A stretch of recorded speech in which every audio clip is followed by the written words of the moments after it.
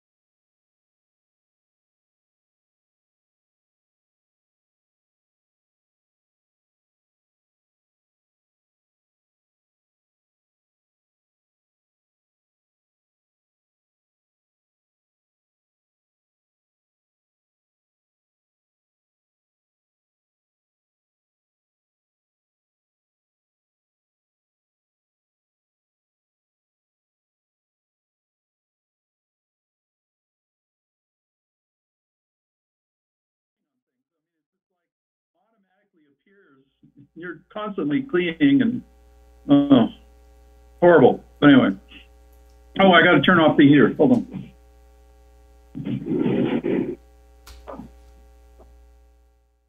Since Jock is away.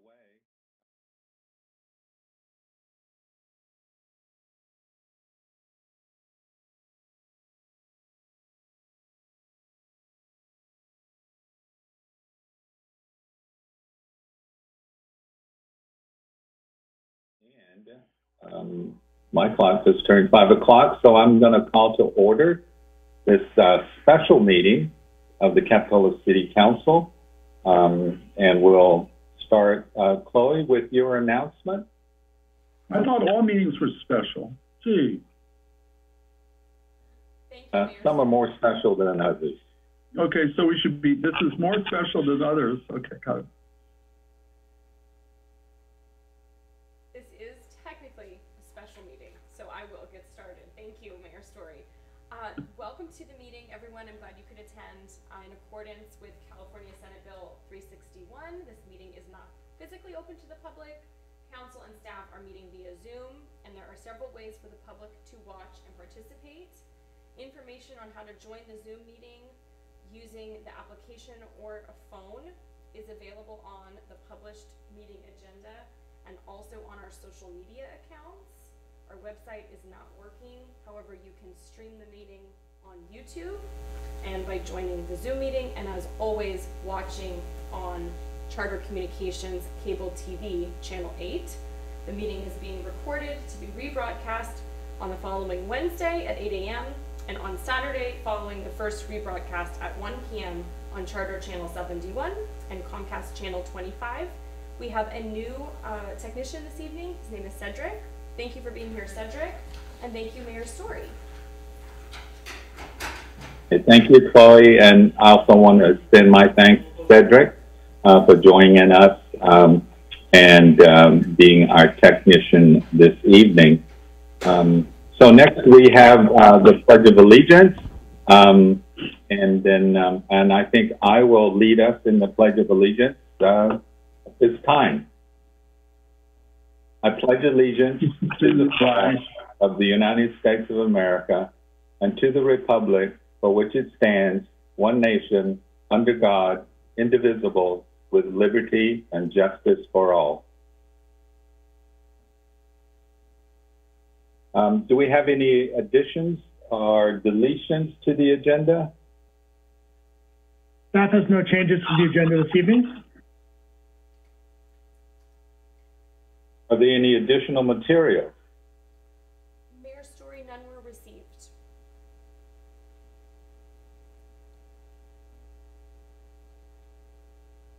The next part of the agenda is oral communications, which is the opportunity for members of the public to address the council on matters that are not on tonight's agenda or for items that are on the consent agenda. If you would like to speak, just raise your hand in Zoom, and you'll be given 3 minutes to speak. You can also dial *9 on your phone, or you can send an email to publiccomment@ci.capitola.ca.us. Is there anyone that would like to address the council at this time? Mayor Story, I do not see any attendees with their hands raised, and we have not received any. Oh, wait, I'm sorry. Actually, we do have someone raising their hand. We have Rory McBroom. Good. Okay. Go ahead, Mr. McBroom. Can you hear me? Yes, we can hear you. Great. Hi, good evening, Council members. My name is Rory. I wanted to address, I'm a local father, community member, and cyclist. I love riding my bike around town. The bike paths are amazing. In fact, my favorite thing to do is actually biking my kids on one of these fancy cargo bikes. So I've got my 5 and 6-year-old in the back, which adds about another 150 pounds. I feel comfortable and stable, but there are some places around town that I'd like to ask for you guys to consider adding to the public works budget, to consider repair and kind of primarily in one area. And that would be on the westbound on Park Avenue, westbound heading from SoCal into Capitola. And I find that my most, treacherous part is as I come underneath that overpass, there's a city sewer or city drain that takes up the entire bike lane. And it's not only myself, but it's my peers that I find kind of navigate this. I had a conversation at Campfire about the bike paths and also kind of stumbled upon this conversation that it's also a soft point and sore spot for a number of other cyclists. I see middle schoolers, elementary schoolers taking the same path and driving over it. And what ends up happening is that you can't stay in that bike lane. You have to veer you have to kind of merge into traffic to get around it. It's usually we're headed to school along with the other kids at the same time as people are headed to work, heads down, just kind of, a lot of times they can be absent-minded. And I feel like it poses as a threat, or at least a concern of mine and other community members. So if I may, I'd like to ask that you guys consider adding to the public works budget to consider repair along Park Avenue and allocating money specifically for the bike lanes. Thanks for your consideration. Yeah, thank you, Mr. McBroom, for bringing that to our attention.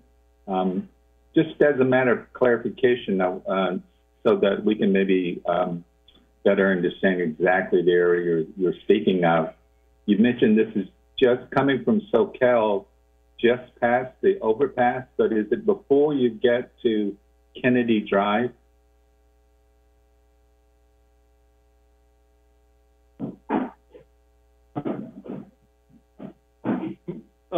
Mayor Story, I may have removed his permission to talk. Okay. Oh, here he is. Okay, sorry. Did you hear my question, Mr. McBroom? Yes. Okay. Yes, it's as you pass, if you're coming in the bike lane from SoCal, pass underneath the overpass, and it's at the set of lights of the exit ramp as people are leaving the freeway into town.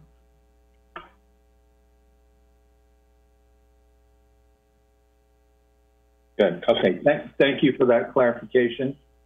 And again, thank you for bringing that to our attention. Thank you. Okay.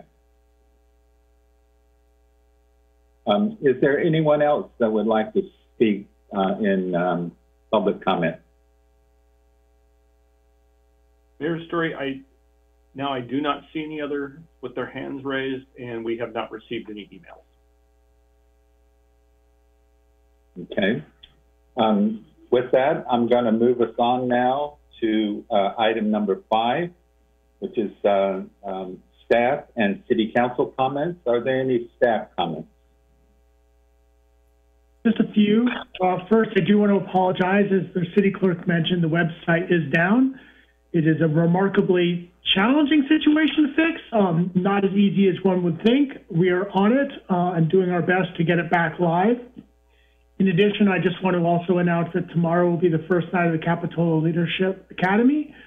We have 21 participants this year, which means it's one of the larger classes we've seen in a number of years. So we're really looking forward to doing that process with some folks who want to become more involved with the city.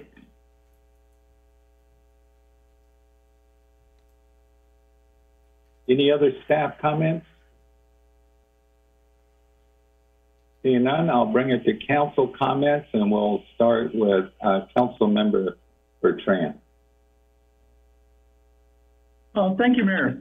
So I just want to thank Roy McBroom to come to the City Council Zoom meeting and talk about his concern. I've been concerned about that also. I recently brought it up last week with our Director of Public Works, and I brought this up multiple times in the past because I noticed a lot of students that go to the junior high across the street from us, they take that route. So you're not the only one. Some of the kids that come through there, and they also skateboard. So I appreciate your comments and your detail of the problem. We have a great one on Park Avenue, but when they go underneath the freeway, as you just described, it is a problem. And so thank you again for your participation. Appreciate it. Yeah, thank you, Councilmember Bertrand. Any other council members have comments?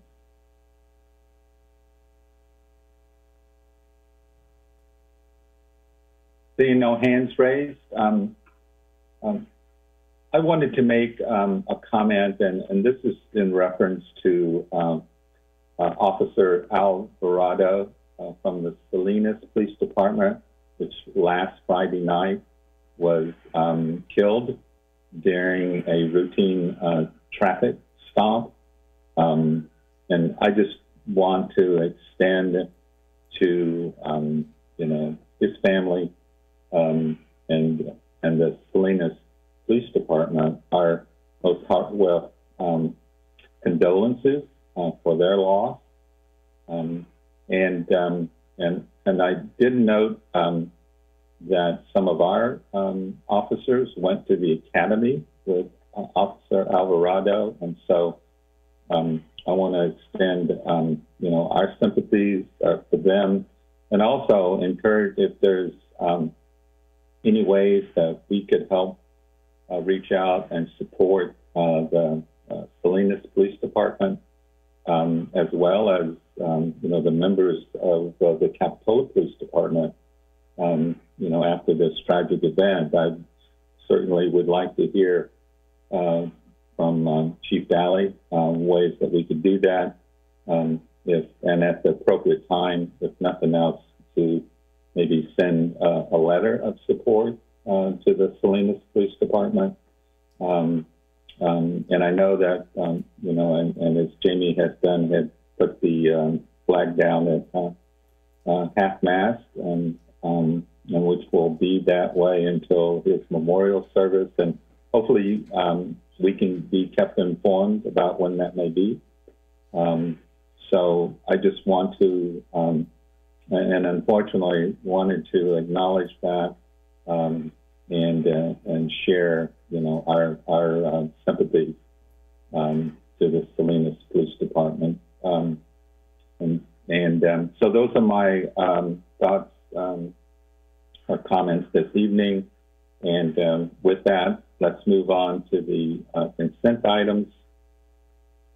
The consent items will be handled in one motion unless any council members wish to pull it for further discussion. There's only one item this evening on consent, and that's the fiscal year 22-23 budget calendar. So what's the will of the council? I'll move approval of the consent calendar. There's a motion to approve. Is there a second? I can second that.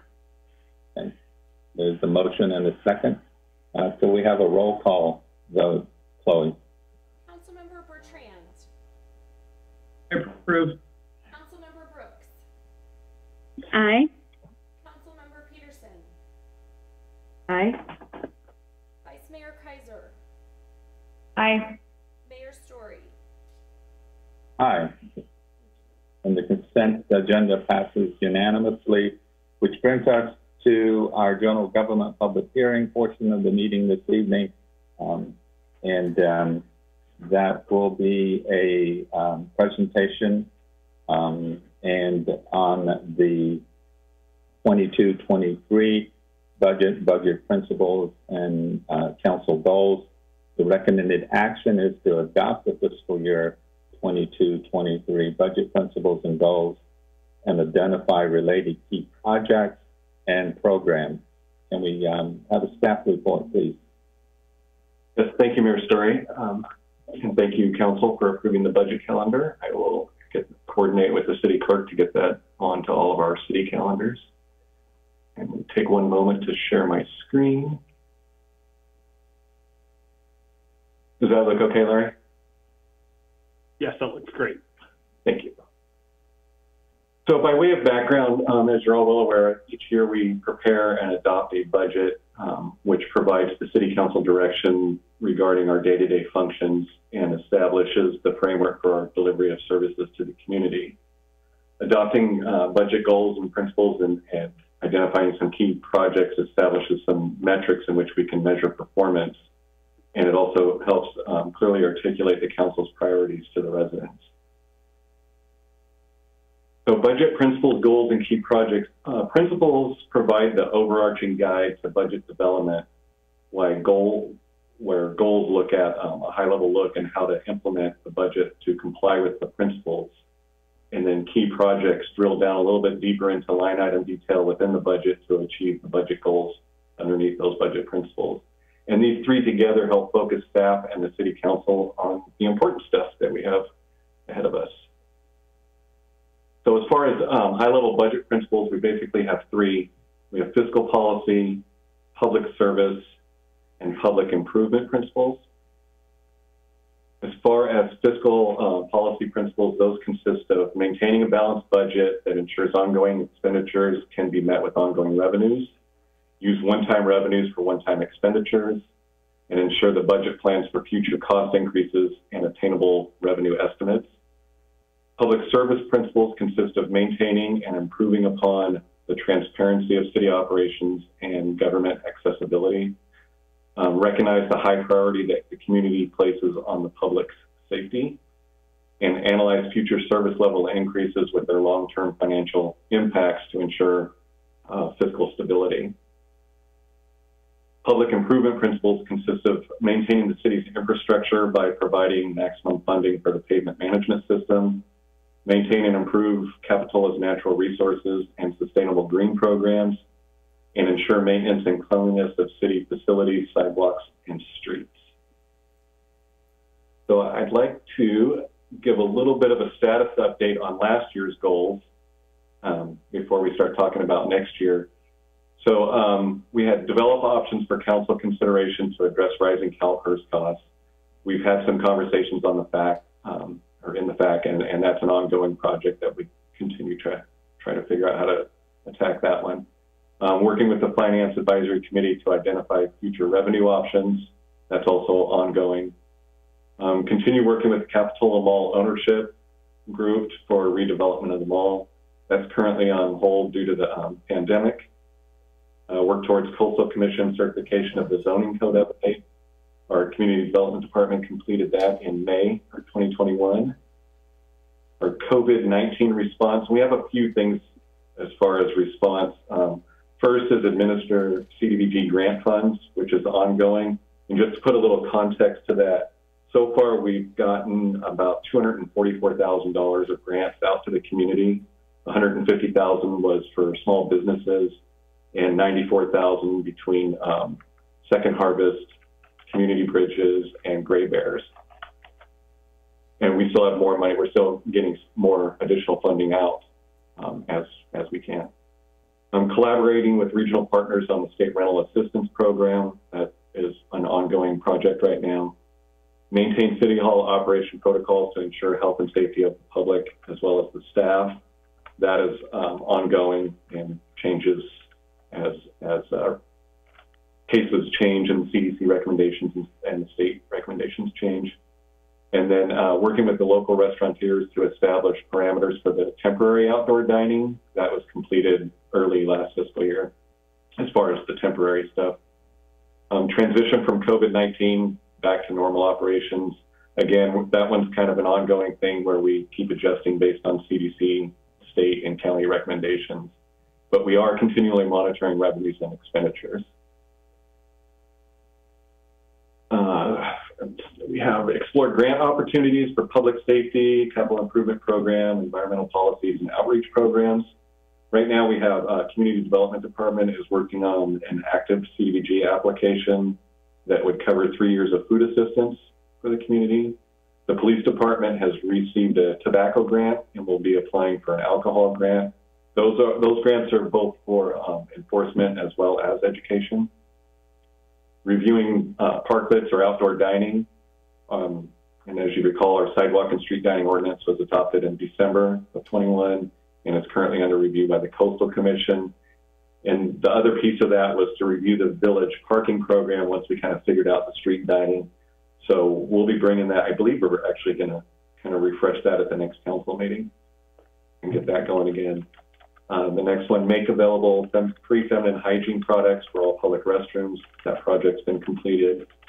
Expand the emergency response planning and pursue grants for a city hall generator.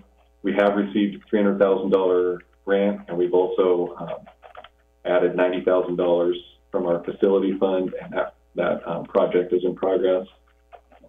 Have City Council create set priorities for community grants. We've gone through the study, and those results will be presented to City Council next month in April. Seeking a partnership with the school district regarding the soccer field. So the recreation staff and the school district have been working towards a revised agreement for the community center, but with COVID restrictions, the soccer field is kind of on the back burner right now. But once we get through that agreement on the community center, then we'll kind of revive the soccer field project again, or conversation at least. Partnership with Scotts Valley regarding recreation, summer programs, and services. The City Council in Scotts Valley decided to go a different direction and work with a nonprofit, so we didn't do anything, but that one is technically complete. Update our admin policies. We've done a number over the past year, and we still have a long list that we still need to get through, so that'll be ongoing, or at least recommended to be ongoing. Monterey Park picnic tables, we'll have that completed before the end of this fiscal year. Our signage from Pat Cove lots to the beach in the village, that's been completed. Our implicit bias training for staff, we've had 2 training sessions so far. The third was just rescheduled for early June, so we will have that done by the end of this fiscal year. Prioritize our affordable housing and building community relationships. So on this, we've updated the inclusionary housing ordinance. We've completed the affordable housing nexus study and feasibility study, and we've adopted new affordable housing in lieu fees and impact fees. The community or building community relationships is ongoing. Community Development Department's been working on that and continues to work on that. My guess will be kind of an ongoing constant. As far as capital improvement projects, we had the 41st Avenue Adaptive Signal. That is grant funded and currently in construction. We have the Monterey and Park Railroad Station Park and Pathway. The pathway is in design. It's also funded, and then the rest of that RTC funding will follow, I think, for the park piece of it sometime in the future. Pavement management program, that's ongoing. They're working on that now. We kind of work on that every year, and we fund it annually based on available resources. Riston Park, as you recall, at the mid-year, we funded that project, and we'll bid that out later this spring. The utility undergrounding, they're at Bay Avenue and Cap Ave. We're working with PG&E, and the undergrounding is funded. And then we also have the roundabout design at the same intersection. That'll follow the utility undergrounding sometime to be determined in the future. And as of right now, just the pre-design and the outreach is funded. The Wharf Improvement Project, Steve reported last week, the phase 1 is completed. Phase 2 can be bid out this summer, pending City Council direction. And as you recall, currently we have about $4.7 million available. The full project that was presented last week is $7 million, and then Steve presented some options that kind of fall in between that $4.7 and $7 million range that we can discuss a little bit later. Claire's pedestrian improvements is in design and will be bid out this spring. It's fully funded. And then the last four there, the Cap Ave sidewalk, Capitola Library, Flume Rehab, and Jetty Rehab were all completed this past fiscal year. And that kind of covers the high arching budget principles and last year's goals. So I'm going to turn it over to City Manager Goldstein and start looking forward to next year. James, well, before we get into the next phase, I wanted to maybe put it at the council and see if they had any questions about what you have just reviewed, Jim. Sure. So looks like we have Councilmember Brooks. Thank you, Mayor Story. Just a couple questions about some of the items like the implicit bias training and the funding for like free feminine hygiene. Are we to assume that this is going to continue into the next year, or I just can't remember where we left off. So as you know, when we start talking about priorities, whether it's to assume that yes, there will be free hygiene products for all of our bathrooms in the next years to come. So that's my first question. That's my understanding, is that the dispensers have all been installed, and then our maintenance folk keep them fully, or not fully stocked, but keep them stocked as needed. Okay, great. And then for the implicit bias training, Jamie, you might have to help me remember, did we decide that we're going to continue to, did we create a timeline on how often we're going to be doing this, or? So for general staff, we've entered a contract with Circle Up, and they've been providing the training for staff and our police officers. And so we're one training away from completing that scope of work. I think if we want it to be a recurring thing, I think we would need to make that decision. I don't think we've made a final decision about recurring training in that regard. Okay, great. Thank you very much. Those are my questions. Councilmember Bertrand. Thank you, Mayor. My question is about the Clare Street pedestrian improvements. So we're redoing Clare Street in general, right? Good evening, Mayor and Council. Yeah, the project includes repaving Clare Street from Wharf Road to 41st, and then installing various bike and pedestrian improvements. Okay, so in a sense, that's a project that's been approved. It just wasn't on the list, so that's why I'm asking. That's all. Yeah, so we're calling it the Clare Street pedestrian. I think that's what it was called originally. It's definitely more beyond that, but it is a fully complete street project. Okay, thanks. That's my major question. And okay, I'll save my other question now that you're on, Steve. I'm glad to see, because I want to talk about the Park Avenue issue. Thanks. Questions from any other council members? Seeing none. Jim, I did have a question concerning the partnership with the school district over regarding the soccer field. Which soccer field are we talking about? The one in Jade Street or Monterey Park? I believe Monterey Park. The Monterey Park, okay. I think maybe if we could just, clarify that on our chart so we know.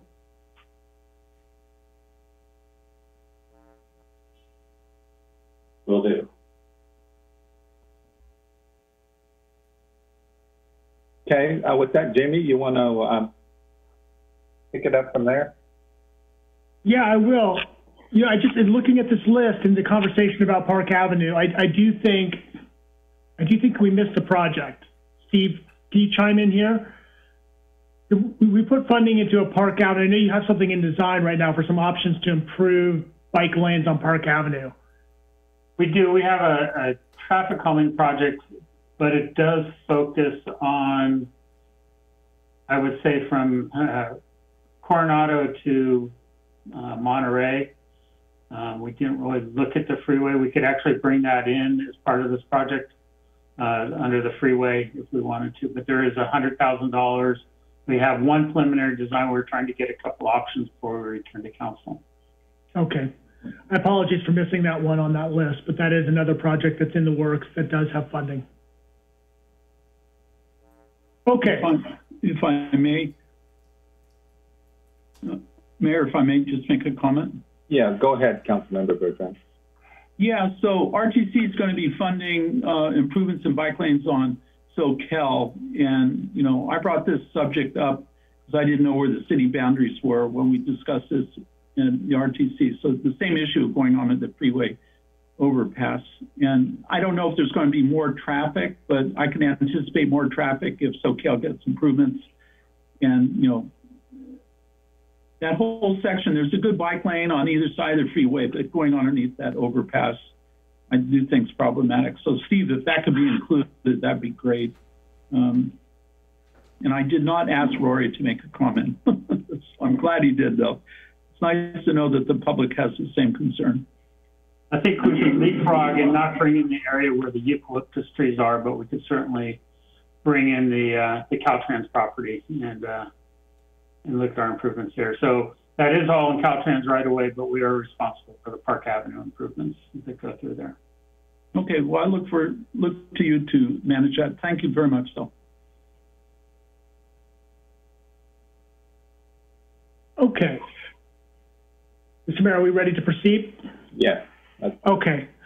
So we're proposing a little bit of a different structure than we have done in the past for this goal setting. And one of the things I thought might be helpful is to take a look back at our mid-year report that we just did a couple of weeks ago, maybe a month ago, and remind everybody about the resources that we identified that exist within the city budget. So you'll recall that we ended up after the mid-year adjustments with about $2.4 million in general fund balance, and that's including the $600K in the COVID reserve account. So it's 1.8 at this point, sort of pure general fund, and then $600K in the COVID account. In addition, we have about $250,000 more in the American Rescue Plan that we have not yet accounted for that is available to be allocated to projects. Next year's budget will include around $1.1 million in Measure F funding. You'll recall Measure F was the voter-approved initiative that was intended to be dedicated towards sort of our infrastructure facing the beach. That $1.1 million is a rough estimate. We haven't done our budget estimates yet for next year, but that's probably in the ballpark of where it'll end up. In addition, you'll remember that we had identified a certain amount of ongoing revenue at the mid-year. I think it was around $675K or so, and we appropriated about $300K of that for this year. So there is another chunk of unallocated ongoing revenue that is available at this time to allocate to key projects that the council is looking to implement. And then we're going to go into the budget process. And when we go into the budget process, we'll be looking at, you know, another estimate of this year's revenues and expenditures, and then our estimates for next year. And so I can't tell you how much there may be carryover from this year or what the resources will be in next year.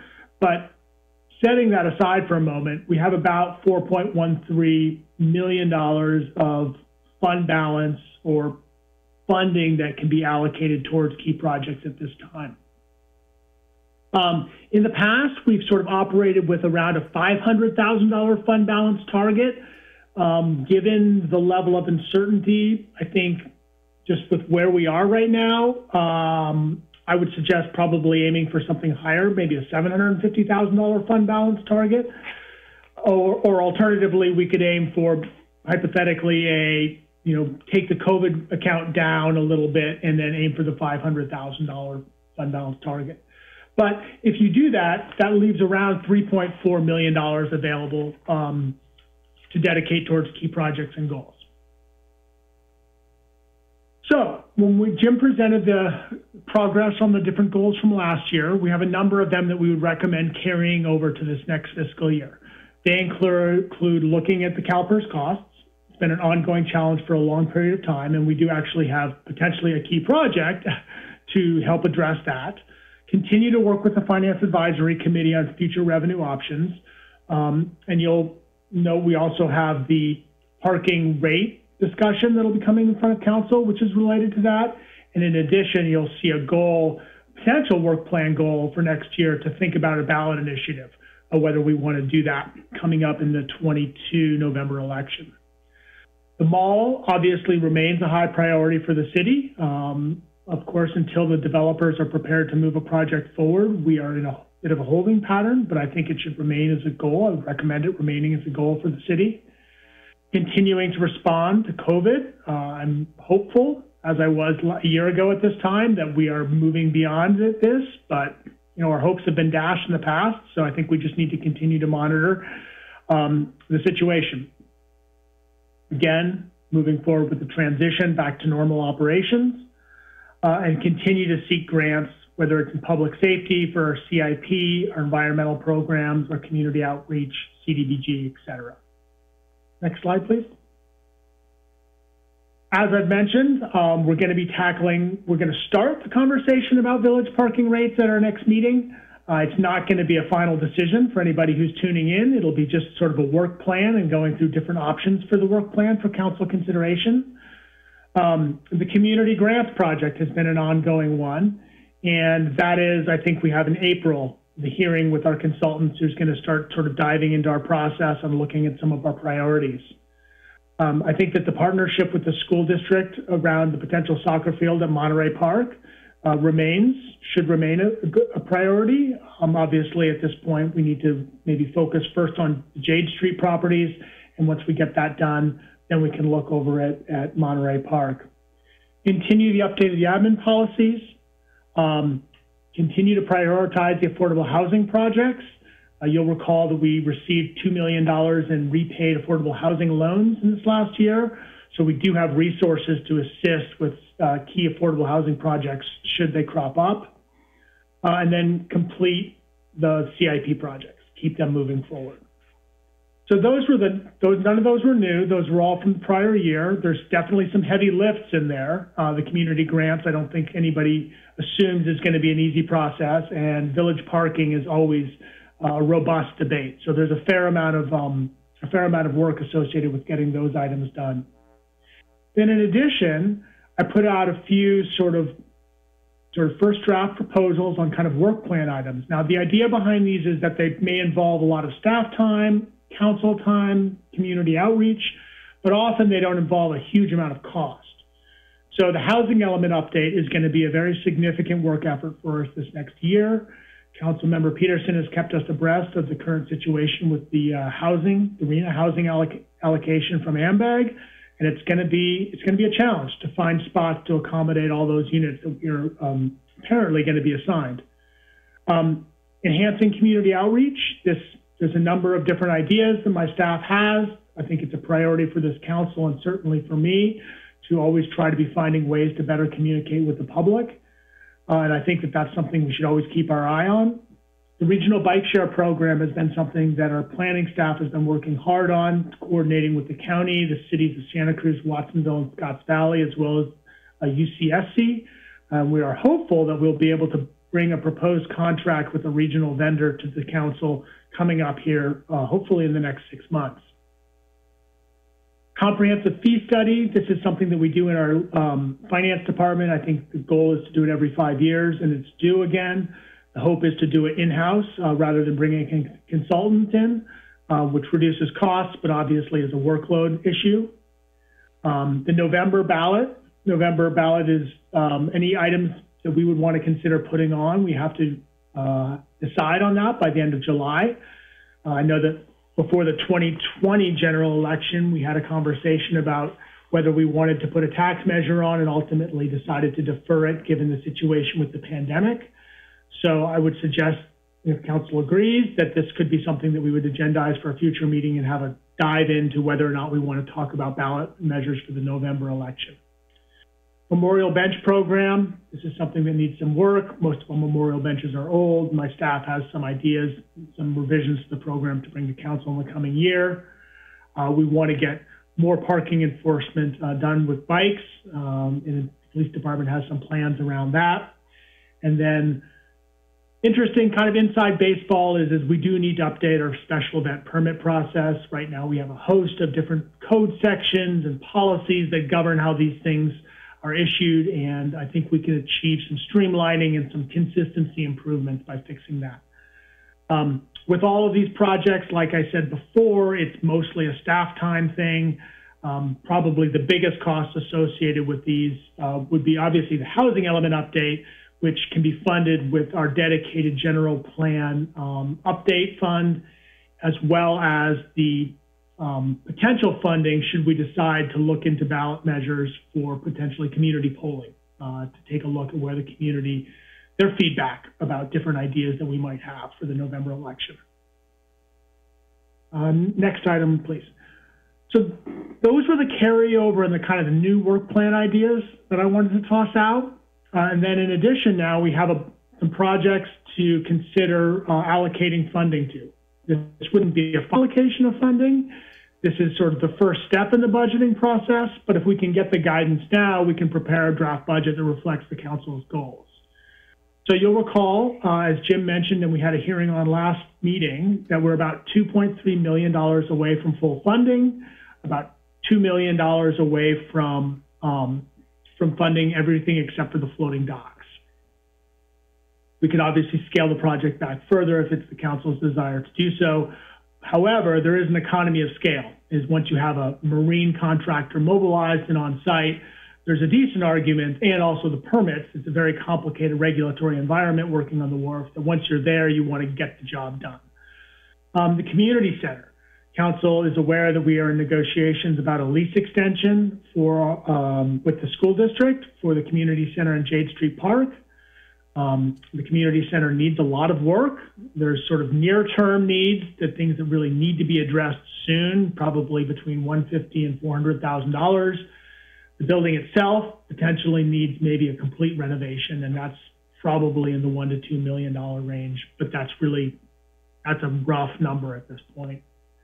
The library tot lot, that's a discussion I did not include in the staff report. I was remiss to have missed it. It came up at a recent meeting when we were talking about the closeout of the library project. And this would be for enhancements to the tot lot, improvements, redoing the tot lot at the library. Local hazard mitigation projects. Last meeting, Steve gave us a good in-depth review of kind of what's in our hazard mitigation project, reminded all of us. And, you know, there's a number of projects that I would suggest we should think about kicking off. One is something that, you know, the city hall is in the floodplain. We've flooded once. The building is in dire need of repair. Do we want to take a look at making a plan? You know, figuring out, is this a site where we're sitting and we're going to figure out a way to abate the flood risk, or are we going to try to relocate? So the suggestion here is to fund maybe a third party to come in and help facilitate a bit of a dialogue and a pros and cons analysis to come up with what our long-term plan is would be for City Hall. Stockton Bridge, that's called out as I think one of the other highest risk things in the LHMP. And we did the initial study on that to identify the options to improve Stockton Bridge. And I think that there's a number of different options that can start getting funded around the 350 range, all the way up to a complete new bridge that would be spanning the creek entirely and wouldn't have legs down in the water anymore that potentially catch logs in high flow. We talked about this in the LHMP presentation we got last meeting, sort of potentially kicking off a study to look at what the options would be around the bluff and the cliff drive slope stability. And again, another item that we discussed briefly was doing some engineering feasibility analysis about what we can do with Noble Gulch. And lastly, it's called out again in the LHMP, is fire risk reduction. Fire is always a concern, growing concern in California for sure. And the city does manage a number of eucalyptus groves, and that is another spot where we could put money in managing that and putting more resources into managing the eucalyptus groves and reducing fire hazard there. Next slide, please. It's a little incongruous to talk about maintaining City Hall and also talking about a study for a new City Hall, but the current building is in pretty bad shape. I don't know that $100,000 is the minimum, but the building is tottering at this point. And so I do think that we could consider putting some money in to the facility just to tide us over, because regardless of what we do, we're probably 4 to 5 years out from anything really happening. So we are stuck with what we've got for a bit of time. McGregor Sidewalk is an exceptionally expensive project. Council historically has talked about this as being a safe way, a pedestrian path to get to McGregor Park. There are ways to go not on the street if people kind of traverse through New Brighton State Park, but they're pretty informal. It's a shockingly expensive sidewalk, really, because it's effectively a bridge. The pathway, the sidewalk would have to be basically hanging out over a retaining wall. And then there's a number of projects that we could consider from our climate action plan. Climate action plan talks about trying to increase community charging stations. I think electric vehicle sales double in 2021 compared to 2020 in California. California is the leader nationwide in electric vehicle sales, and I think that the demand for charging stations is only going to grow. They run around $10,000 of each, and I think that is a concrete step we could take to help encourage folks to transition to electric vehicles. The roundabout at Bay Avenue and Cap Ave, that and the signal timing project are called out as two sort of infrastructure changes the city could make to help with a carbon reduction. The signal timing project is obviously in construction on 41st, and that has a significant impact.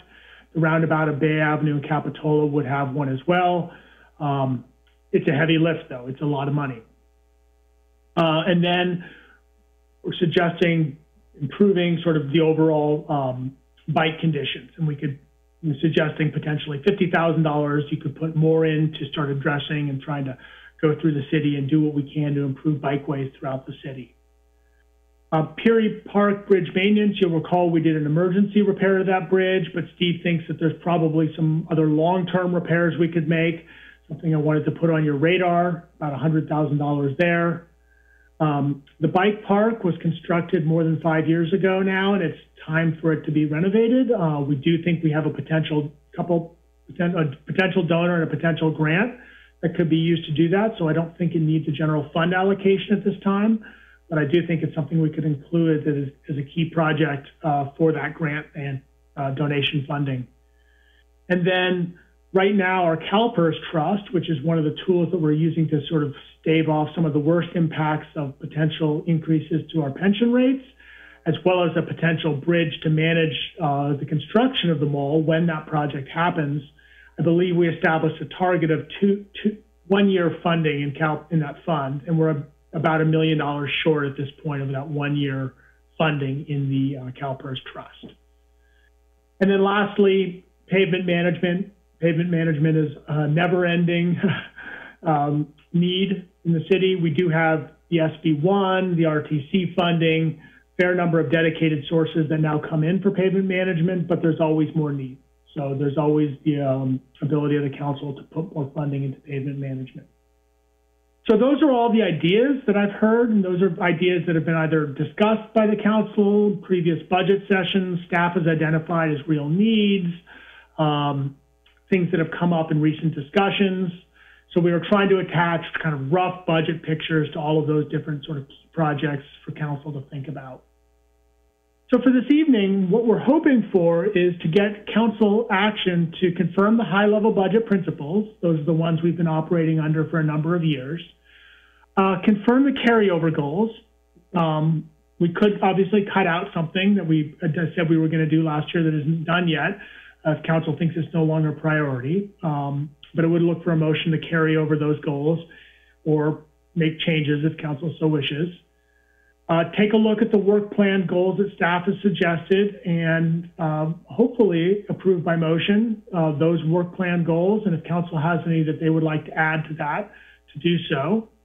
And then my suggestion would be to identify the top key projects for funding. And it doesn't have to be as granular as everything on that list. Hypothetically, council could say, let's fund the wharf, let's get that done, and then let's put a third of the remaining project in LHMP hazard reduction, a third of the project in climate goals, and a third of the project in, dealing with the PERS situation.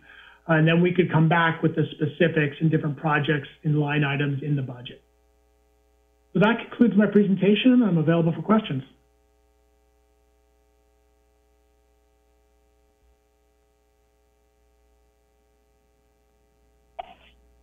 Councilmember Peterson. Thank you, Mayor Story. And I think City Manager Goldstein might have just answered my question in his last sentence here, but I just wanted to confirm. So there's a lot of projects here that have varying amounts of funding. I mean, one of them, I think it said it could be anywhere from $250,000 to $350,000 to $4 million for Stockton Bridge reinforcement. So based on what you just said, it sounds like we could just say tonight, yes, Stockton Bridge reinforcement is one of our priorities. We want it in the budget. And then staff would come back and say, hey, we can put this much towards it, or this is what we're anticipating it would cost in phases. And we can get down to the, like you said, the nitty gritty of the exact amount we want to allocate when the budget comes back to us. And right now we're just looking at the higher level goals overall, correct? Yeah, that's exactly right. I think that's a really good example of the Stockton Bridge. You know, we completed a study and I identified probably 2 or 3 fixes. And this is based on my memory from probably 4 years ago.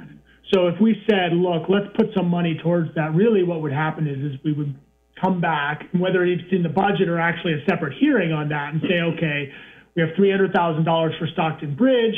Here's what the different options are in the study. There's the near-term fix, the longer-term fix. You know, do we want to save up for the longer term? And we can make that decision. We don't need to make that decision. Frankly, you don't have all the information to make that granular level of a decision this evening. Exactly. And then my other question is for our ongoing goals, to support carrying those over, do we need to identify funding for those still? Or I know you showed us a list and some of them have funding and some of them are partially funded. And so again, tonight, all we would need to do is say, yes, we want to confirm those are still our goals. And then we would later determine how much of the remaining fund balance would go to those ongoing goals as opposed to the new ones, right? That's correct. At this point, most of those ongoing goals are more work plan associated, work plan intensive.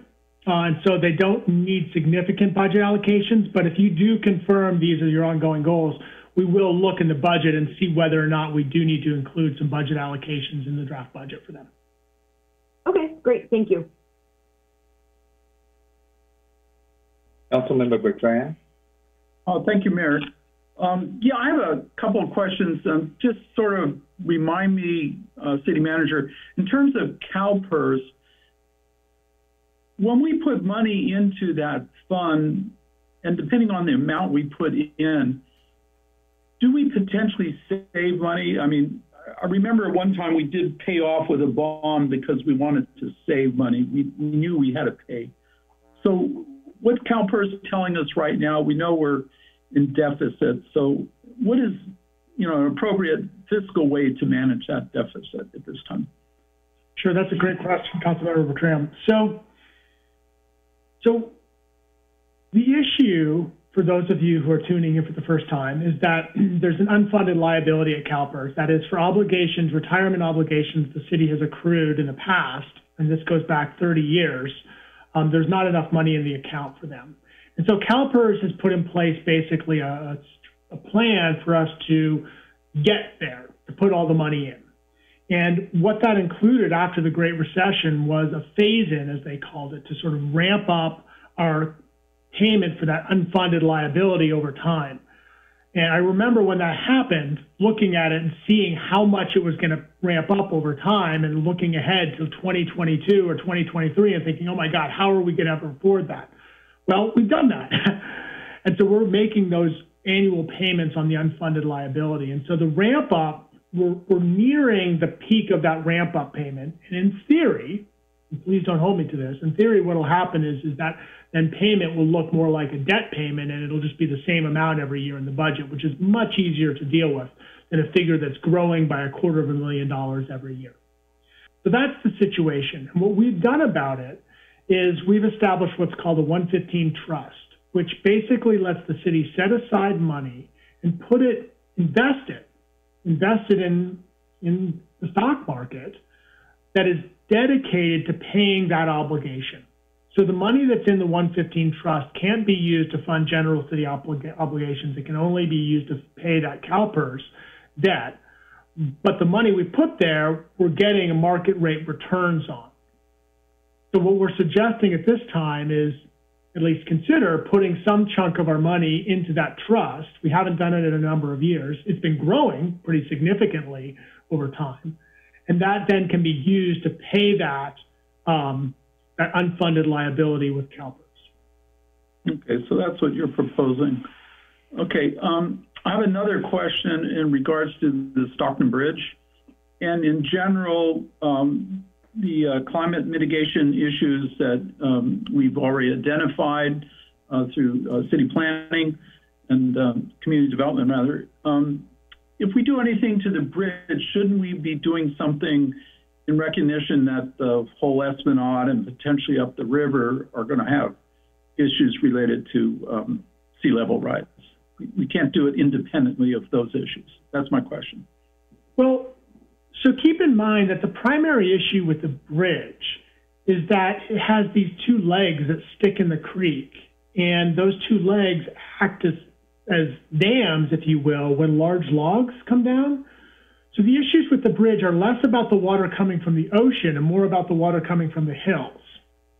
So the fixes that were studied in the Stockton Bridge assessment were really looking at ways to mitigate the risk of flooding from mountains and not from coastal, not from being inundated by sea level rise. And so they included, I think, specific, you can go into details if we need to, but like deflector walls around those legs in the creek were one, that was, I think, the lower cost option that was identified in the study. And then the higher cost option, which is probably unattainable for a variety of reasons, would be to do a new bridge and then span the creek entirely and not have those legs that potentially catch logs. Okay. Yeah, I remember when that report came, and you just reminded me in terms of the deflector areas. So I was thinking, I guess, mostly in terms of if we built the new bridge with the recognition that we are going to have issues with sea level rise and the whole issue of mitigation. So it was mostly reflective of my concern for that. If we're going to do any kind of work on the bridge, we'd have to do something with that in mind as well. That's all. So I don't think we're going to go that far after what you said. We probably don't have the money for it. So thank you. I think that's it. Okay, any other council members have questions? Let's see. Vice Mayor Kaiser. Thank you, Mayor. City Manager, I had a question about the CalPERS. I feel like there was a sentence, and I could have totally just misheard you, but that it was sort of lumped into something to do with the mall rehabilitation too, or did I hear that weird? You did. You actually heard that right. Oh, okay. Can you elaborate on that? Sorry. No, that's actually a good question, and I don't know that we've discussed this. Discussed this before. This may be an internal strategy that Jim and I have developed. So you'll remember, or you may not have been on council at this time, but when we've been looking at the mall redevelopment, the city has identified the project would take several years to complete, which means that the city would not be getting revenue off the mall. There's potentially impact to some of the existing stores. So I don't remember exactly what we identified the cost, but we think that there's probably $1 million cost. Like if they came in and said, hey, we're going to do this big mall redevelopment, we'd say, great, but we're going to lose $1 million of revenue over the next 3 years while you ramp this project up.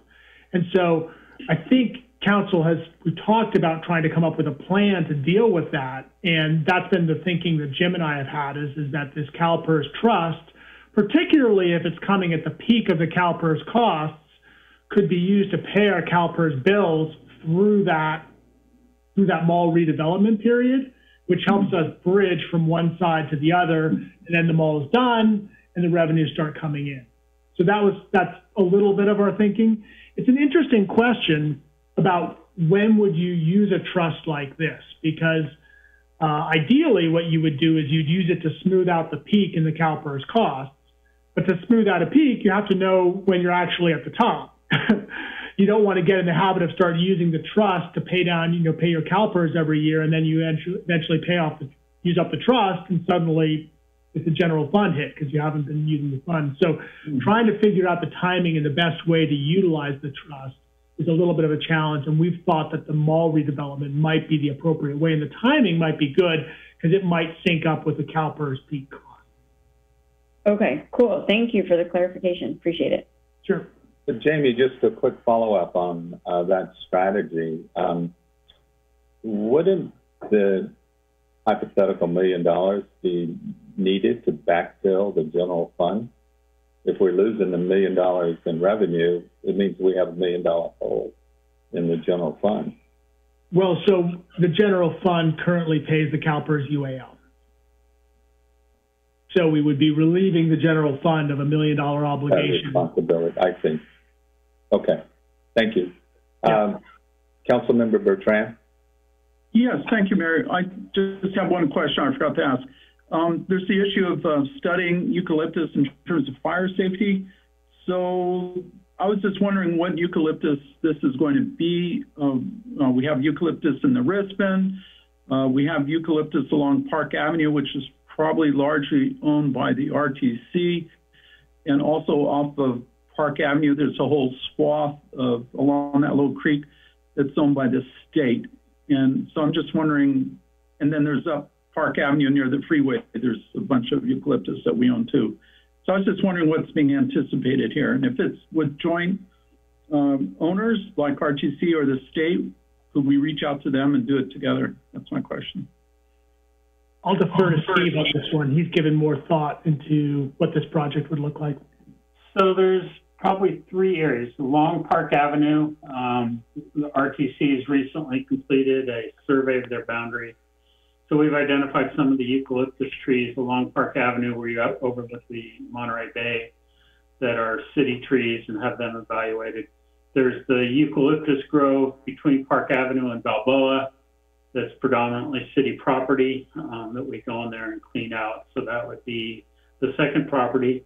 And the third property where we have had fire concerns is the Courtyard property down along by the Brookvale Terrace mobile home park. We've gone in there and done some more, but there's probably some more fire suppression work that we could do down in that area. I'm not sure it's full of eucalyptus trees, but that's another area of concern. So you're not worried about the Rispin area? Well, Rispin has a lot of issues. The trees along the street we have recently had evaluated for structural issues, but from a fire endpoint, it's so covered in ivy right now. I'm not sure, but it's certainly an area that to stick with eucalyptus trees. And any other questions? Yeah, I had some questions. Jamie, starting from the recap of our 21-22 mid-year and the expected minimum total available of $4.135 million, does that include the surplus from the library project? Yes. Yes, okay.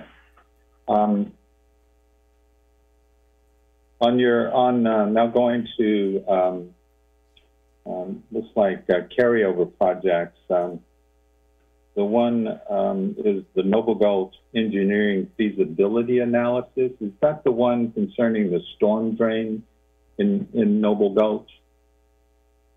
Yeah. Or is that something different? I'll turn this one back over to Steve.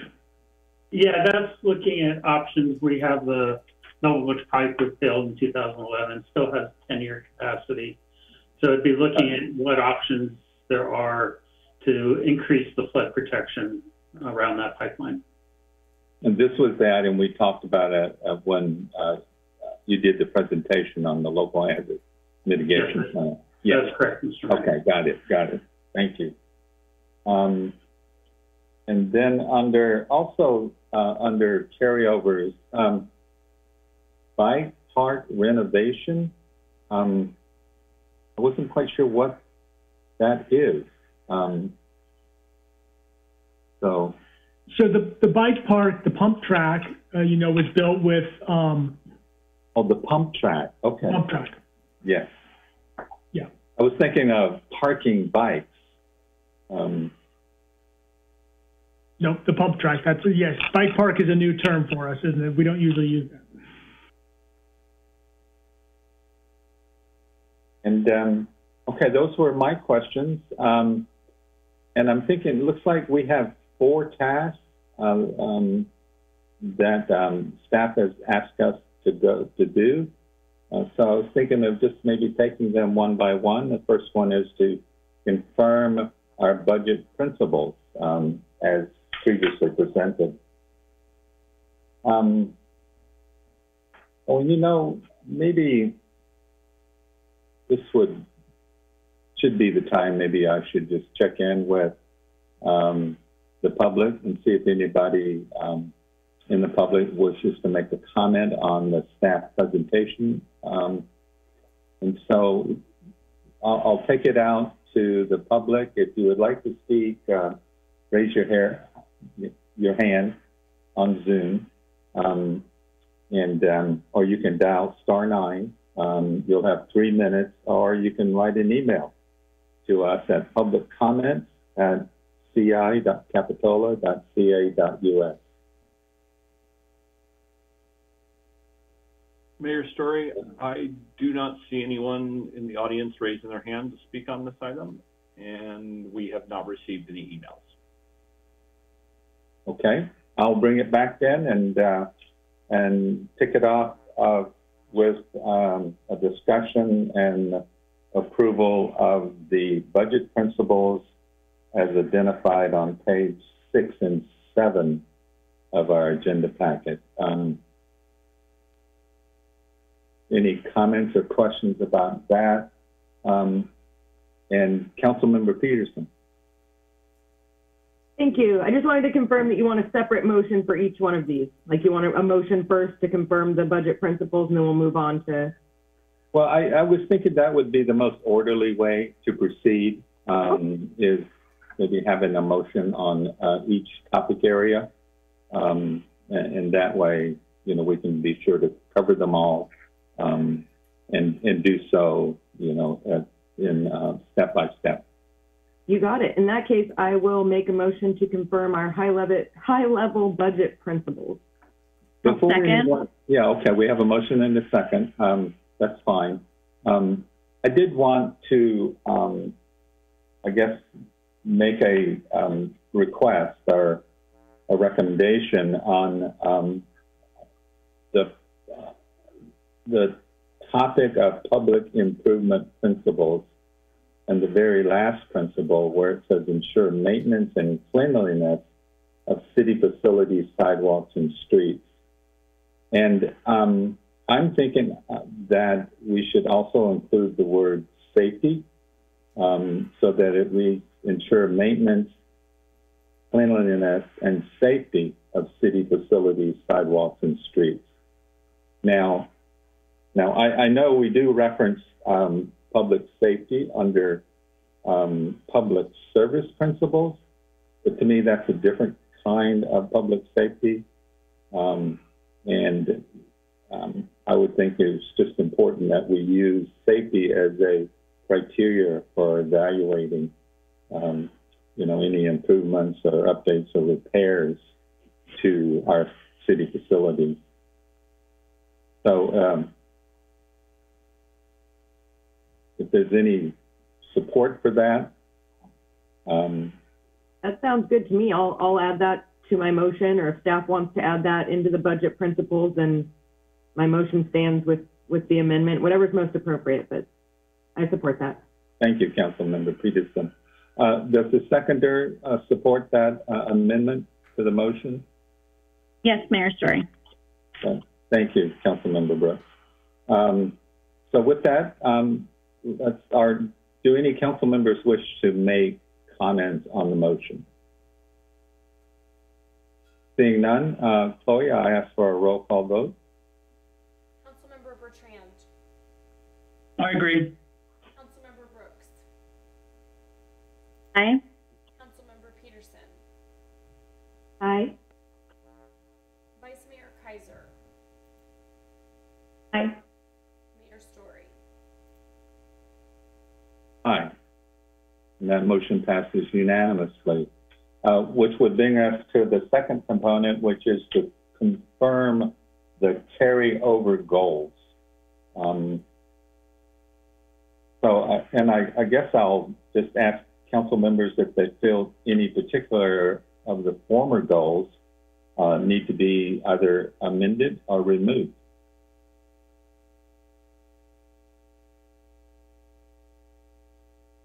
Can we bring him up?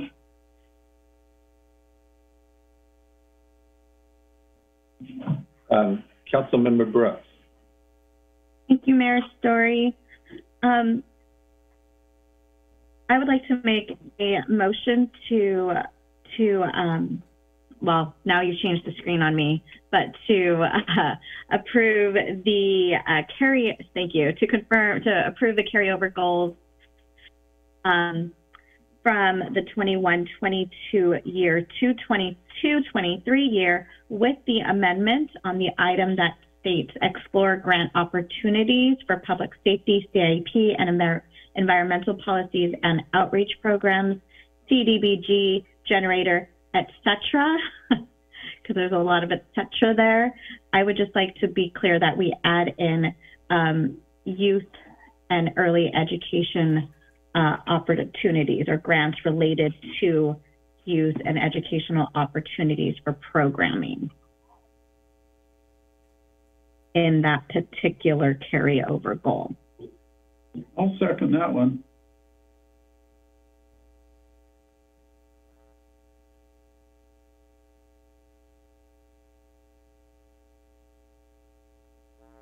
So we have a motion and a second. Is there any discussion on the motion by council members?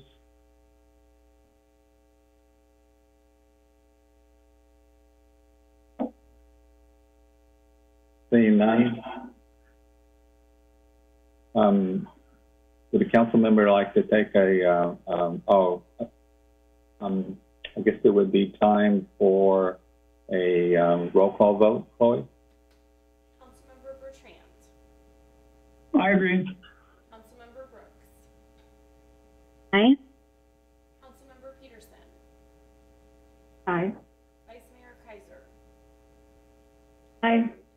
Mayor Story. Aye, and that motion passes unanimously, which would bring us to the third segment of our efforts this evening, and that is to identify the 22-23 work plan goals.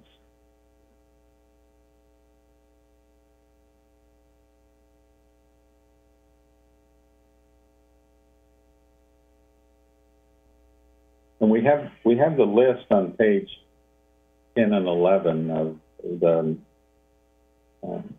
potential public improvement and fiscal goals.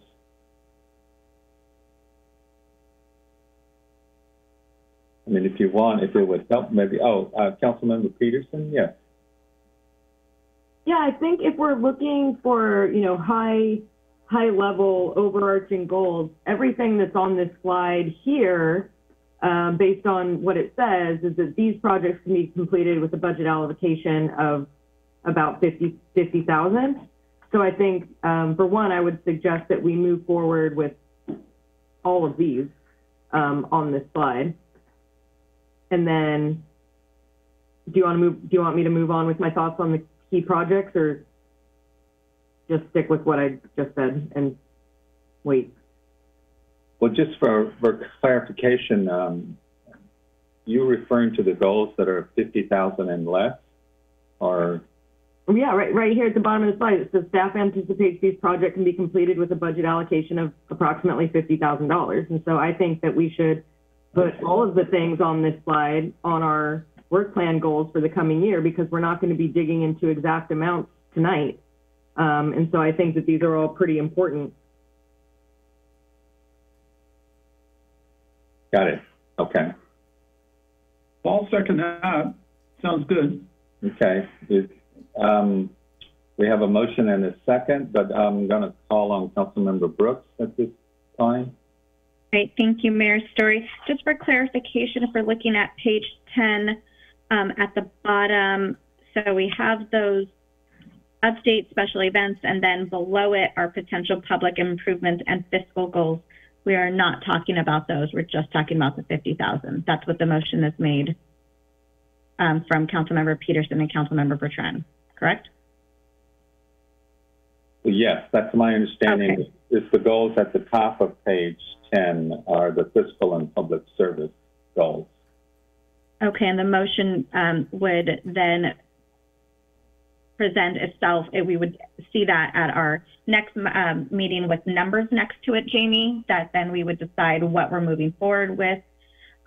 Is that what you're anticipating by us approving the proposed work plan and goals for 22-23 from staff? So my expectation would be if this is the list coupled with the continued items from last year, then when we present the budget, we'll be putting in specific, making sure we have the resources to do these things. And then we're going to be doing each one of these things over the course of the next 14 months. So I don't think that we would be doing this same hearing again. The next hearing would be looking at the draft budget. And then we're going to be kicking off, for example, the ballot measures. I think one of the near-term meetings, we would probably come back. We would go into some detail about options for ballot measures and try to get council direction about whether or not we were going to do polling, things like that. So Each one of these things, if you approve them, we would kind of kick off the work plan on them. Okay, and then the next 3 slides with all of these other ideas that you've presented, we're going to talk about in this next item for approval to bring forward. Got it. And the real difference between them is that those are kind of very much projects that need a lot of money, and these are much more processes that take a lot of time. Okay, so council members, if I may just bring some attention towards the bike share program. I was interested in creating a full safety program in addition to like a safe streets program, in addition to the bike share program, like an all-inclusive. So I don't know if you want me to add that into this because it's pretty specific here, or we can just tack it on to the end. So I'm just looking for some input on the best way to proceed. I have a question about that. Yeah, go ahead, Councilmember Peterson. Sure. So if it says the proposed work plan goal is to launch a regional bike share program, it sounds that's like our participation in something that is larger than just us.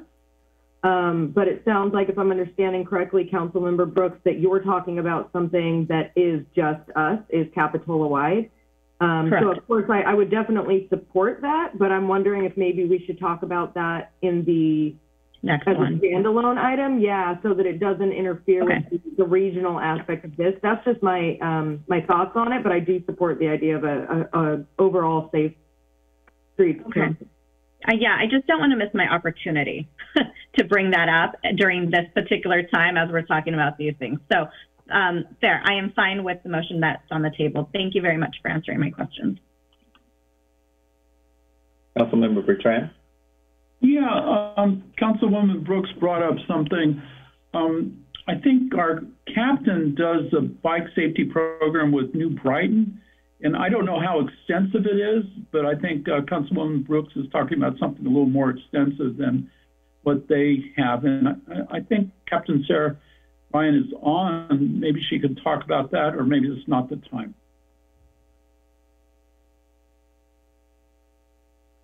Well,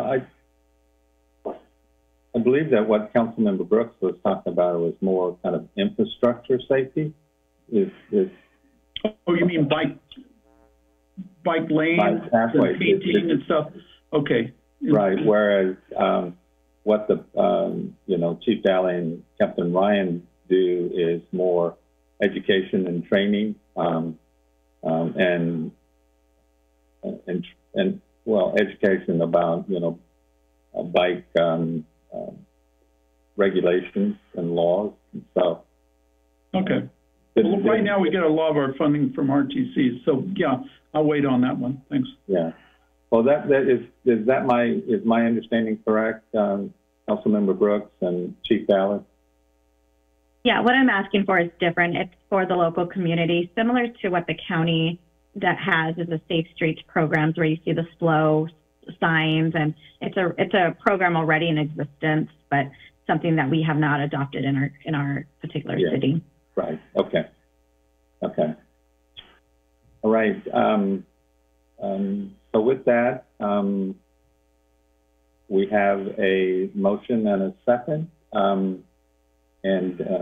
At this time, I'll ask for a roll call vote. Councilmember Bertrand. I agree. Councilmember Brooks. Aye. Councilmember Peterson. Aye. Vice Mayor Kaiser. Aye. Mayor Story. Aye. And that motion passes unanimously, which will now bring us to the hard part. Identify key projects for funding, and we can use the list that's on now the bottom of page 10, the top of page 11, and of course not to preclude any other projects that council members may wish to have added to the list. So, and maybe if it's okay with council members, we could just maybe go down the list in order and speak to each one. And I believe we're also being asked to prioritize the list for the benefit of staff. So keep that in mind as well. So let's begin with the wharf rehabilitation project.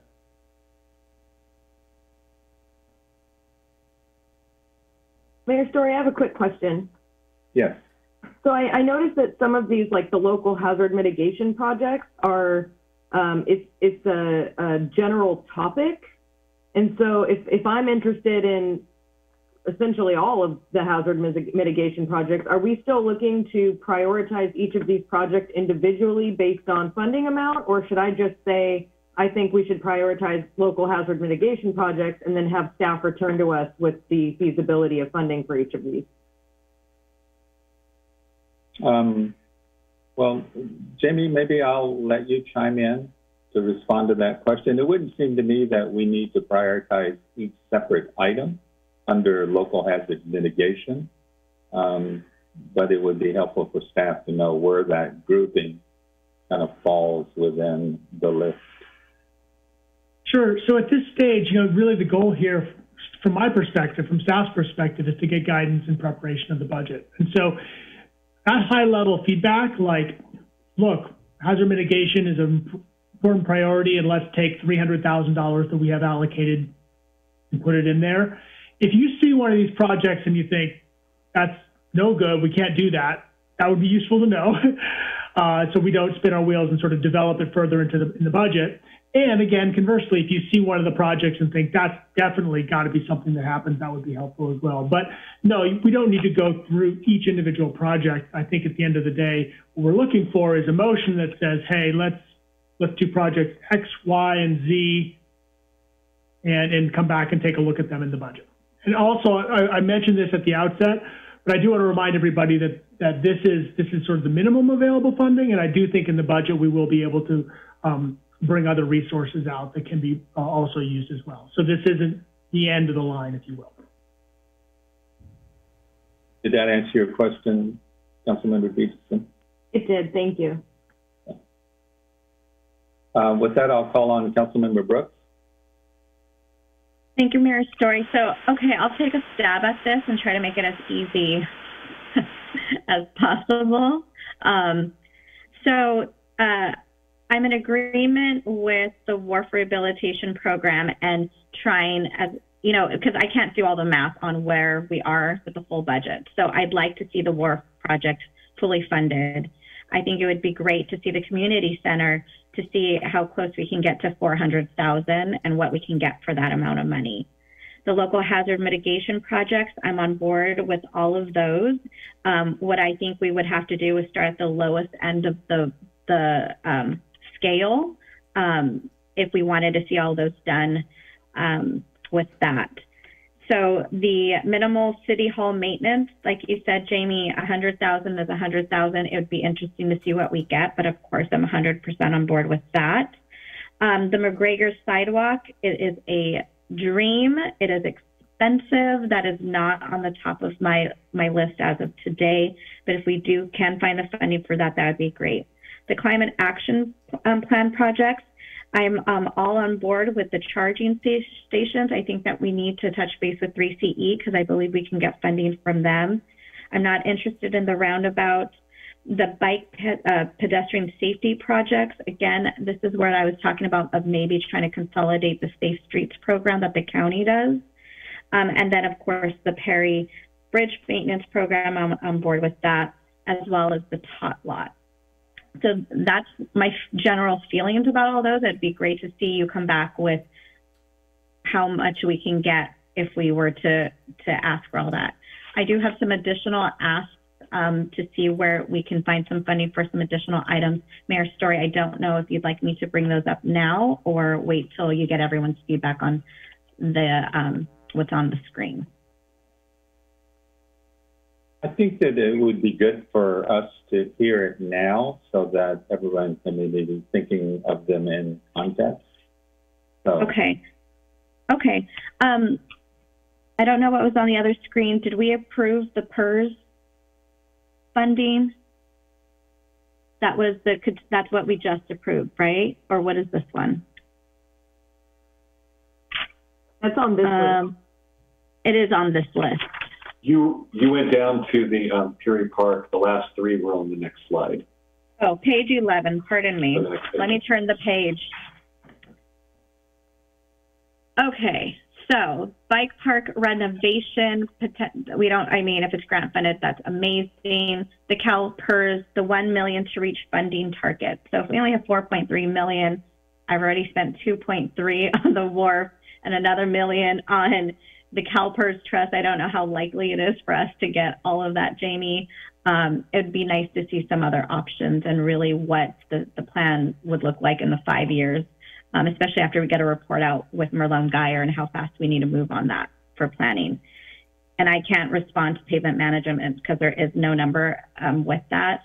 I think we've allocated slurry seals in the past and things of that nature, and we have that wonderful spreadsheet that Steve created on what's the worst street and the best streets and all of that. It'd be nice to see that come back to us with the number on how much that would cost us to address those next slurry seal projects. Steve, I hope I'm saying that correctly. Okay, so I'd also like to see us for staff to come back with a cost in relation to continuing implicit bias training. I think council will have to decide on how often we want to do that, but I'd like to see that as an ongoing thing, every X amount of years. For the CIP projects, I'd like to add Ballards onto Monterey Avenue as a potential project. It's really dark out there, and I've gotten some feedback from constituents. So if you're walking up where the park is, Noble Gulch, is that the right name? It's just really dark up there. And Ballard seems to be the best fit instead of putting big giant lights because it shines in people's houses. So those low lights would be really nice. I mentioned the Safe Street programs. Staff brought up the $600,000 that still remains in the general fund that we set aside for COVID. I'd like for staff to explore that $385,000 as reoccurring fund into something more of like a resiliency fund for the next projected years out. You didn't mention what ongoing meant for that $385,000.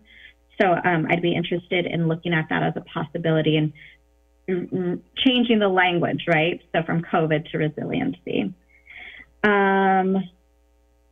And I believe, let me just check my notes.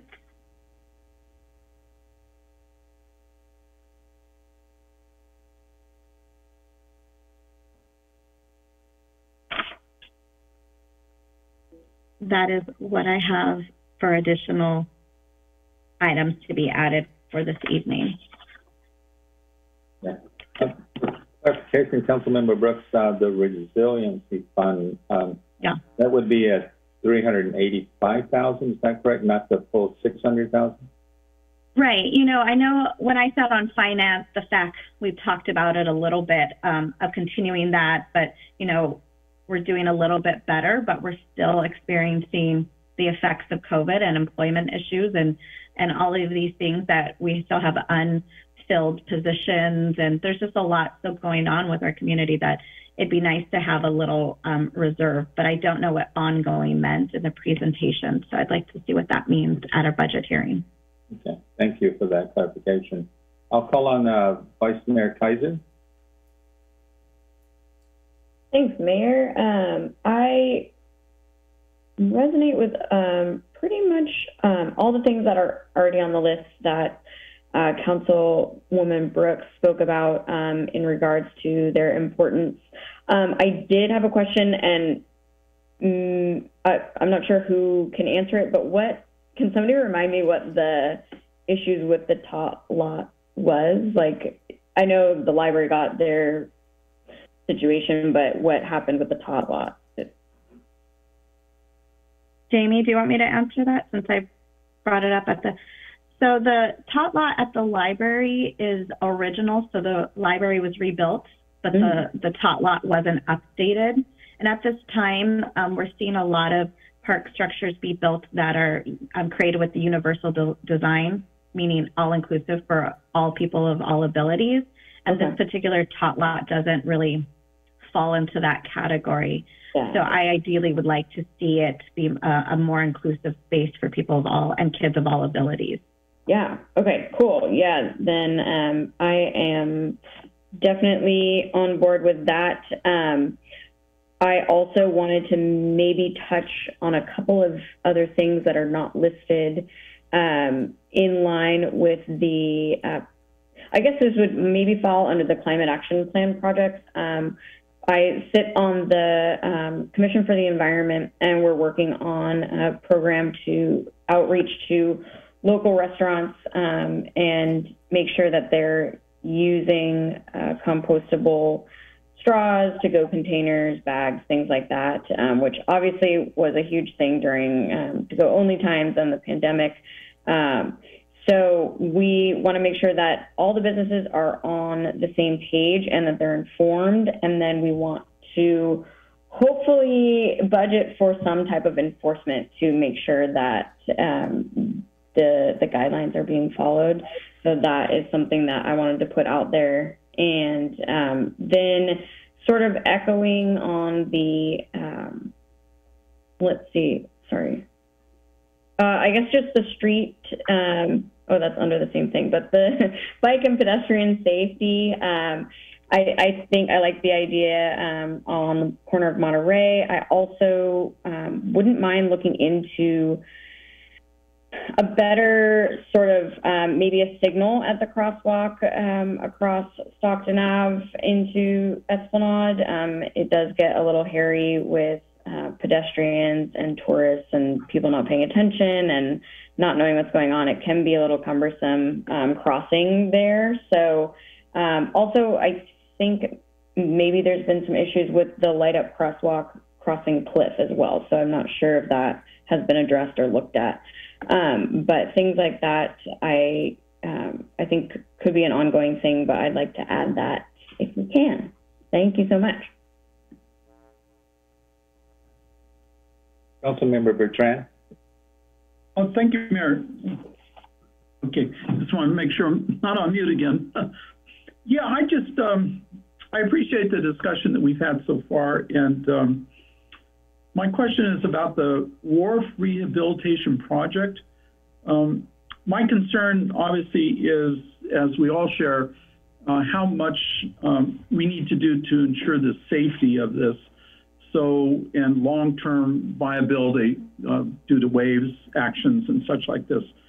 So is this 2.3, I don't think, because I asked a question about this last time, this is not meant to do the raising of the wharf. This is just to complete the width and maybe the wharf, you know, the floating dock and stuff like that. I just want to get a sense of what this means.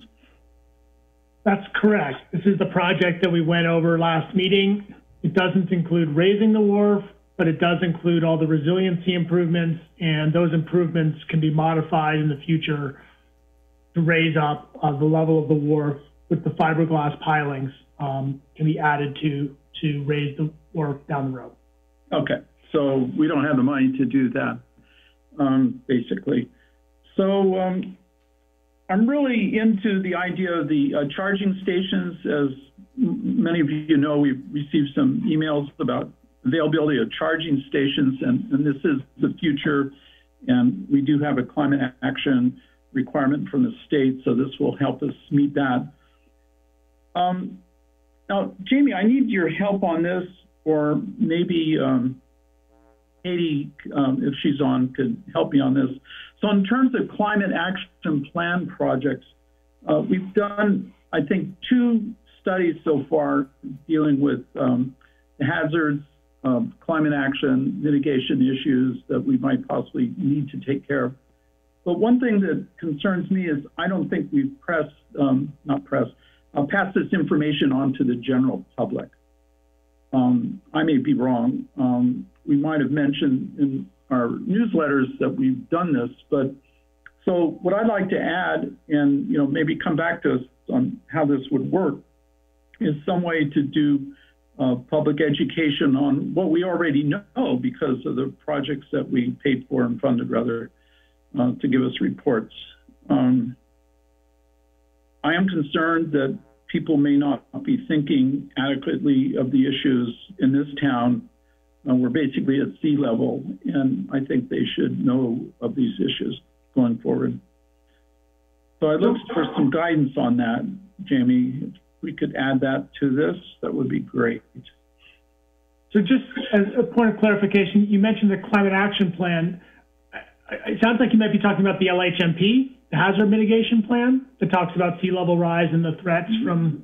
Right. No, I mentioned we have items under climate action plan projects, and you're right. We have the studies. I think we've done 2, and we've identified zones that are going to be flooded, and we've put timelines on that and such like that.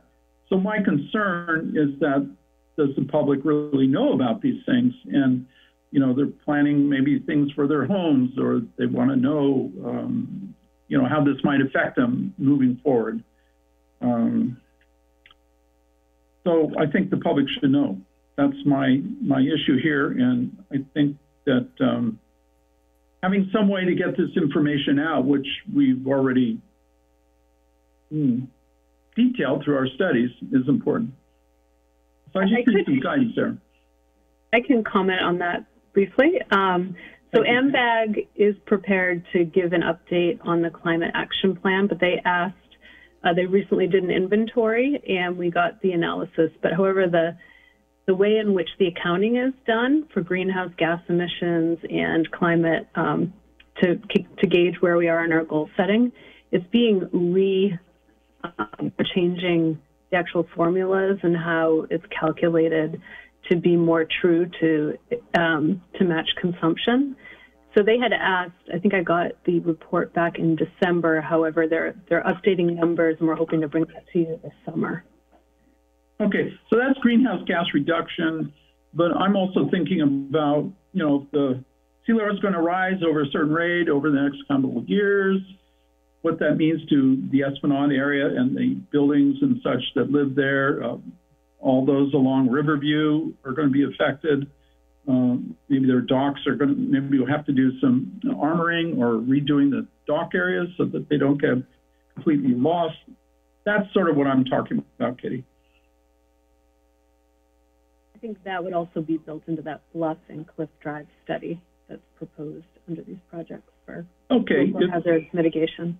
Okay, so Katie, I'll take it from you. I'll take your word that that could be a way for us to get the information out to our city residents. Would you agree with that? Yes, it would definitely be combined in that effort. Okay, thanks. Because I want the residents to know about these things. If they have plans for their homes, I think it's important for them to have information and make up their minds on various things they may want to do in the future. Thank you. I'll also note that the work plan that the council has just sort of approved for next year does include enhanced community outreach, and there's a number of efforts like this that will fall under that overall rubric. Yeah, I was going to wait until you brought that forward before I ask questions, but if that's being included, I highly commend that on your part. Councilmember Peterson. All right, thank you. All right, I have a couple thoughts on what's been presented to us and also ways that I think we might be able to consolidate some of the recommendations that other council members have already brought forward.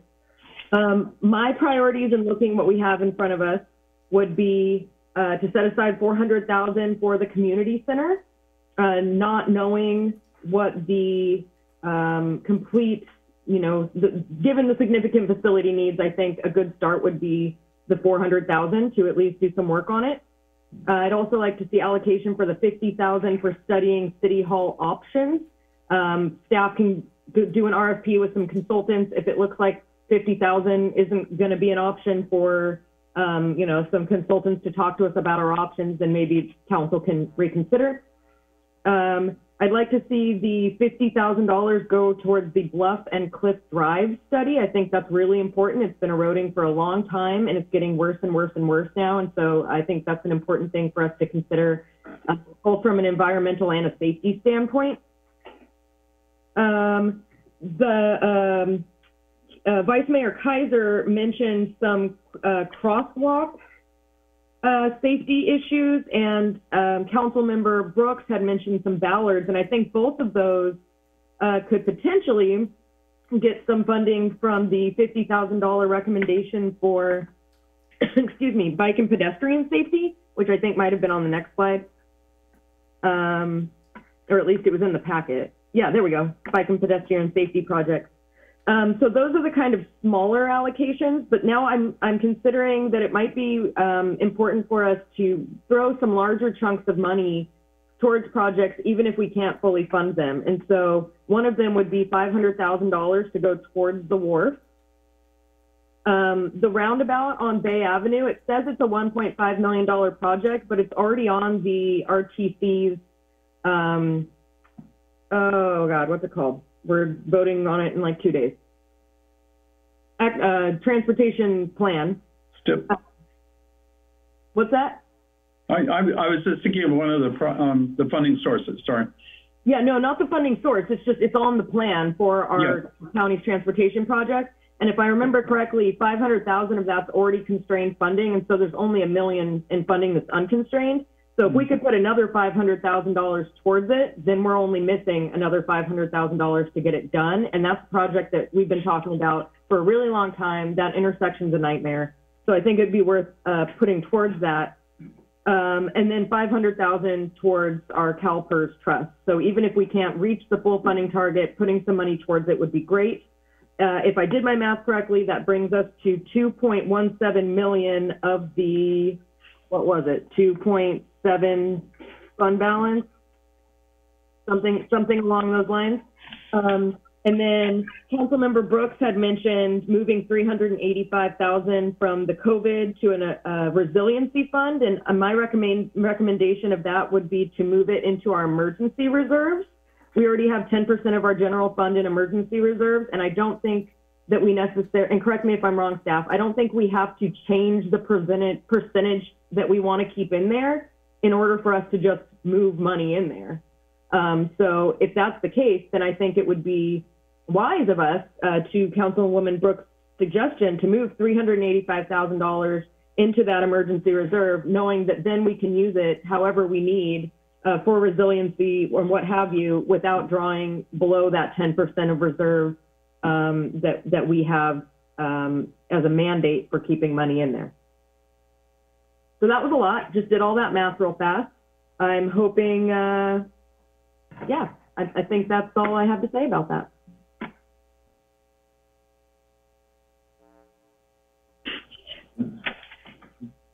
Just for clarification, Councilmember Peterson, so you were recommending allocating $500,000 to the roundabout, the Bay Avenue roundabout, in the next fiscal year? Did I hear that right? That's correct. Okay. Sorry, forgive me. When I was doing my math, I couldn't remember where I had thrown in another 20,000, and it was the charging stations for 2 new charging stations. Okay. I'll go for the charging stations. Thank you.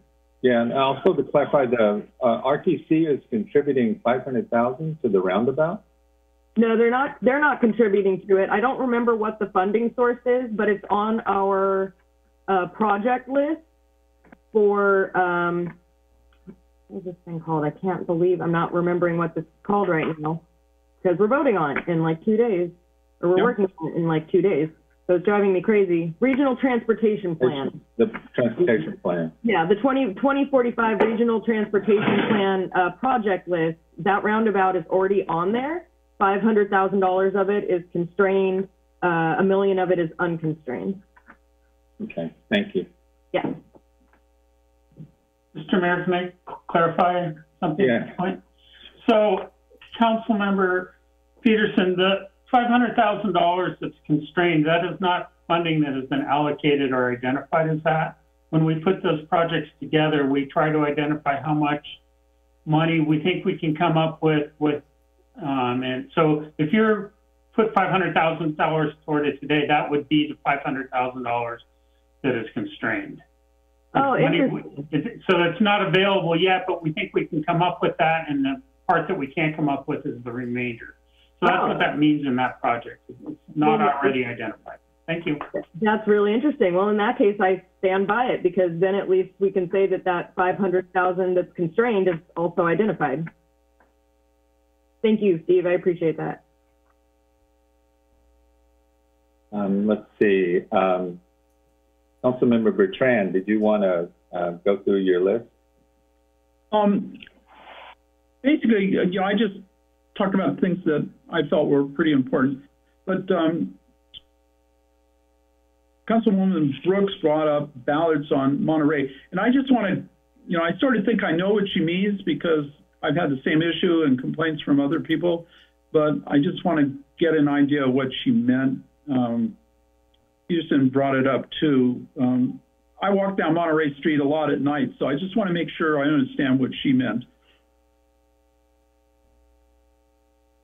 I'm sorry, my computer went up. To ask that question again, Councilmember Bertrand? No problem. So I just want to understand what you meant about Monterey ballards. And I think I know what you mean because I walk that street a lot at night, coming home from the gym and such. So I just want the council to be clear about what you mean. Sure. So this actually was an issue that was brought to me in 2018. So when I first came onto council, from several constituents who had brought up the issue of their concern of safety as they were walking with their families at night or walking their dogs up Monterey Avenue. So from Noble Gulch Park up the street towards New Brighton. On the left-hand side, it was really dark on that sidewalk. And what actually came about was that we could possibly partner with PG&E because that was their area and that they could provide lighting. Well, going back and forth a year and a half into it, PG&E then said, actually, that's not ours, that's the city's. And so I've had communication with the constituents then to say, okay, well, you know, we can't really build up because the lights would go into people's houses. You know, we're exploring some ideas, and I talked to staff about what some ideas would be and what the general cost would be. And what we found out was ballards, those low little lights, could be installed right where that sidewalk pathway by the park is right now. For not much. I think it was, gosh, Steve, if you're, I can't see where you are, but if you had that general, do you remember? It's in the maximum $10,000 range. Yeah, $10,000. So, but staff suggested that I bring this back to all of you 3 years later for approval. So here I am asking for $10,000 to light up the street for safety measures. So that's what I'm asking this evening. Thank you. Well, I'm glad you brought that up because it is a safety measure. What happens is when the cars are coming down Monterey after they cross at the top of the hill, you basically have headlights glaring at you, so you can't see anything. That's one of them. And that is a rather dark walkway that I think a lot of people feel somewhat not safe walking up. So I'm glad you brought that up. I know people who've actually fallen off because they couldn't see where they were going. Okay. Yeah, Councilmember Bertrand, did you have comments on any of the other public improvement goals? Generally, I agree with everyone. I think it was a pretty good list that staff put together. I just wanted to see some attention given to communicating to the public about the issues that are going to be before them with climate rise. And so that's going to be dealt with, as Katie mentioned, in one of the studies. So that was one of them. And we are going to have more money for the electric charging stations, which I think is going to make a lot of people happy. You've all gotten emails about people who find it's hard to get some of these stations. And the thing that Councilwoman Brooks brought up, I think we got an email from a vendor about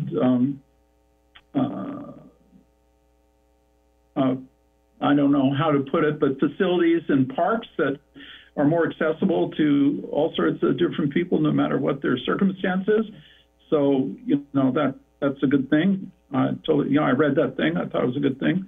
So, that was an addition. So all in all, I have no problems with things. Okay. Councilmember Peterson, did you have your hand up again? Yeah, I just wanted to clarify, because I had mentioned the Vice Mayor Kaiser's crosswalk and Councilmember Brooks Ballard going under the kind of bucket of these bike and pedestrian safety projects. And based on the funding that Steve just suggested it might cost, it sounds like those two might still fit in there. So I'm just wondering if Vice Mayor Kaiser and Councilwoman Brooks, for the sake of kind of keeping our key projects within, as much as possible, within what's already here on the screen, for the sake of just keeping it easy for everyone, would be willing to consider their projects as part of these bike and pedestrian safety projects. Yeah, totally.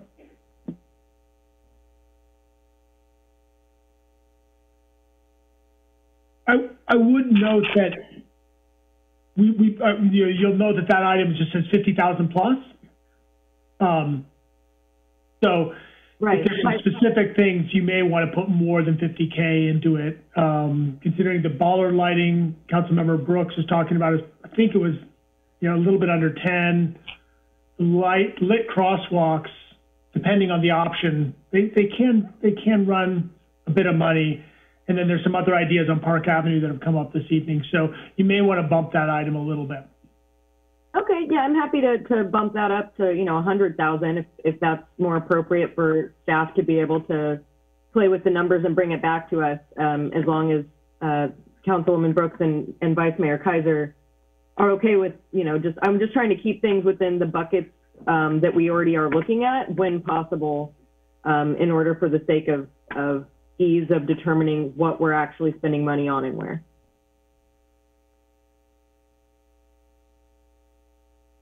Yeah, I'll answer your question, Councilmember Peterson. What I'm imagining is staff is going to bring back all of these things in each general principle and have a list for us, and then there's going to be X amount of money. So however they need to play it out, I'm fine with that, as long as the projects that I identified are included with X amount next to them. And then we can decide from there what needs to stay and what needs to go. Is that how you envisioned it, Jamie? It is, but you and Councilmember Peterson have not identified the same list. So, we do need to circle that square. So right now we're just referring to the bike and pedestrian safety projects. And I think if I'm understanding correctly, what I'm saying is let's use that as the priority that we will vote on tonight as giving key funding to, as a project for key funding. And then when staff comes back, Councilwoman Brooks will expect to see the money for her ballards under bike and pedestrian safety projects, and Vice Mayor Kaiser would expect to see what kind of funding is available for her crosswalk and et cetera, et cetera. Does that make sense? Yes, that does. I'm sorry, I misunderstood. If I understand, I could be misunderstanding as well, but that was my thought. Yeah, my only thing would be I just don't want our points to get lost if they're not being included separately or something. That would be my only take on it. Jimmy, were you still looking for a prioritized list at this stage? Well, I think that the funding allocation determines the priority. So if a project doesn't get funded, it's not going to be a priority for us to begin working on at this stage. So if council is going to allocate around 3 million, 3.4 million, it should go to the projects that are the highest priority. So yeah, so you do need us to identify priorities. Because I have, I don't know that I've necessarily heard these listed in order of priority, but maybe they have been. So is that the way council members presented them, in order of priority, so that Jamie can note them that way? Councilmember Brooks? Yeah, thank you, Mayor Story. So Jamie, we're just doing this a little bit differently this time around. So I think the way I answered the question first was going down the list, was the direction that was given to us, was to go down the list first and say, these are the things we wanted to include to have that discussion the next time. And I heard Councilmember Peterson several times be really clear with what we were expecting. So I think and I'll say it this way, is that everything you've suggested here, we need to see it on paper with the numbers next to them at the next meeting, at the budget hearing, with these additional items that Councilmember Kaiser, Peterson, myself, anyone else has brought up. And then we could decide then how we're going to stay within that 4.3 million with the projects. I mean, I think that's what I've heard several times, but now you're asking us to prioritize, and I thought we're going to wait for that at the next budget meeting to prioritize. This is your meeting, but my recommendation is to identify the projects that you want to see funded in the budget. And it's fine to make them a little bit more broad and say it's 100,000 for bike ped safety, and let's include enough, staff flesh out the ideas that you've heard discussed here. But there's not enough funding to do everything on the list. So whether it's a question of identifying, the projects that you don't want to move forward with at this time, or as Councilmember Peterson said, I'd like to put 400K into the community center, 50K into the city hall study, all the way through that list. Either way, okay. Yeah. I apologize. I was not ready to put numbers next to projects. I thought we were just creating high-level goals tonight. So I appreciate Councilmember Peterson bringing up numbers, but I didn't write them down. So Councilmember Peter, I feel like I have to start all over, to be completely honest. So I'm sorry, council members. But if Councilmember Peterson is so inclined to say those numbers again, and if staff can leave those projects, I'll pull up the paper and we'll start writing stuff down, or because I think that's what you're asking us now. That would be helpful, because then we have the feedback on what are the projects that we're going to be putting into the budget, or fleshing out more details for the next stage. Mayor Story, yeah. Yeah, Councilmember Brooks, why don't you go back and see if you could, put some numbers to your particular project? And oh boy. Can Councilmember Peterson repeat her items, and maybe staff? I think we're being asked something differently now. So Mayor, excuse me for not being prepared. Mayor, could I jump in? Yeah, hold on just a minute, Councilmember Bertrand. Let's, Councilmember Peterson, why don't you go ahead and go through your list again for the benefit of Councilmember Brooks? And yeah, okay. If we could, for the sake of everyone seeing what I'm talking about, I believe we need to go back one slide to the beginning of the, yes, thank you. So I was recommending 500,000 to go towards the wharf project. it won't be fully funded, but as mentioned, project can be scaled to match budget allocation. And I think if we can continue to put money towards it, that's good. The community center was 400,000. It said addressing near-term needs was 150 to 400. I think it's good to start on the higher end of our lower estimates, so to speak. I'm fine with the tot lot. I didn't include that last time, but I'm fine with the tot lot. That's 150. And then 50,000 for studying the city hall options. 50,000 for the Bluff and Cliff Drive study. If we could go to the next slide. 100,000 for the minimal city hall maintenance in the meantime, while we're determining what's going to happen with city hall 5-10 years from now, however long. 20,000 for 2 charging stations. 500,000 towards the roundabout project on Bay and Cap Avenue. We're now up to 100,000 for the bike and pedestrian safety projects. And 500,000 towards our CalPERS trust. So I think that brought me up to what, 2.5? We added some, so 2.6, 2.5. I had that, I think, at 2.7, but don't quote me on that one. Yeah.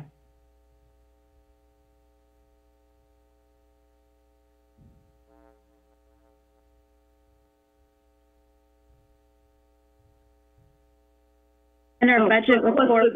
Yeah. Sorry, plus the 385 that Councilwoman Brooks had asked to be set aside for a resiliency fund of some sort.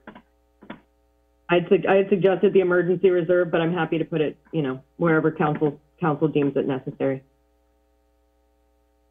So those are my priorities for getting things done.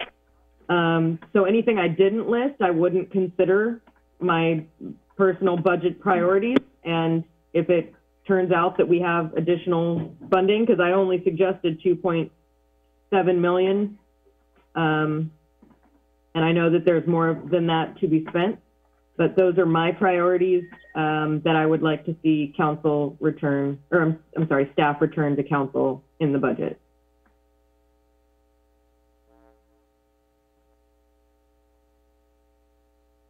Okay. Councilmember Brooks, are you prepared to go through your list of numbers now, or do you want me to come back to you? Sure. I'll just, if I could just ask Councilmember Peterson just a high-level question. Knowing that there was some just extra funding available, was there any reasons that you didn't do like Perry Park or Erie Park Bridge or any of those kind of or the Stockton Bridge program? Any? Because these are just the ones that I'm prioritizing right now. I know other council members are going to have other suggestions for what they want prioritized. And I did hear, I think you and I believe it was Councilmember Bertrand mentioned those. So I imagine they probably will end up in our priority list if we end up with kind of a merging of all of our priorities. But as City Manager Goldstein mentioned, we just don't have the funds for every single project. And so I was choosing the ones that I would prioritize funding for. Okay, thank you. Mayor, sorry to answer your question. I just need a minute. Okay. Then I'll turn to Councilmember Bertrand. Yeah, I like the old way of presenting where there's a spreadsheet and we could actually, you know, see what each one is doing so we get a rough idea. But let's go back to the top. I wasn't prepared for this in this sense also. Is this the top one? The top one had the wharf on it, I think. Top page? Yeah. It's 10. So I want to fully fund that. I think that the wharf is a major thing in Capitola. It's critical in many different ways. And once we get that wharf done, it's going to be sort of like getting our library done. Community center, I think, is definitely a need. That's another center part of our community for lots of things that mean tons of things to the public. So 400,000 for that.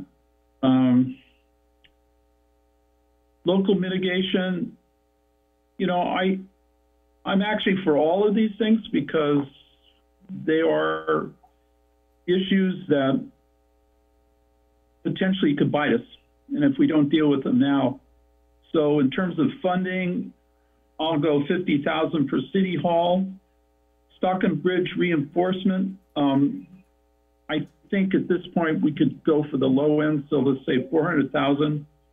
Love Drive study, I have no clue how much money we need to do a study, and I do think we need to get out to the public, but we've already done in the past. So I'll stick with staff recommendations of 50. Hopefully that does it. Noble Gulch Engineering, I'll stick with 50. That actually is a major thing and flooded the mobile home park. Noble Gulch, you know, so that's something we need to do. Let's get to the next page, please. Maintenance, City Hall maintenance. I hope we could do it for 50,000. I'll go for that. McGregor, I'll pass on that. Climate action charging stations, I've heard 20. I'll go for 20. Roundabout.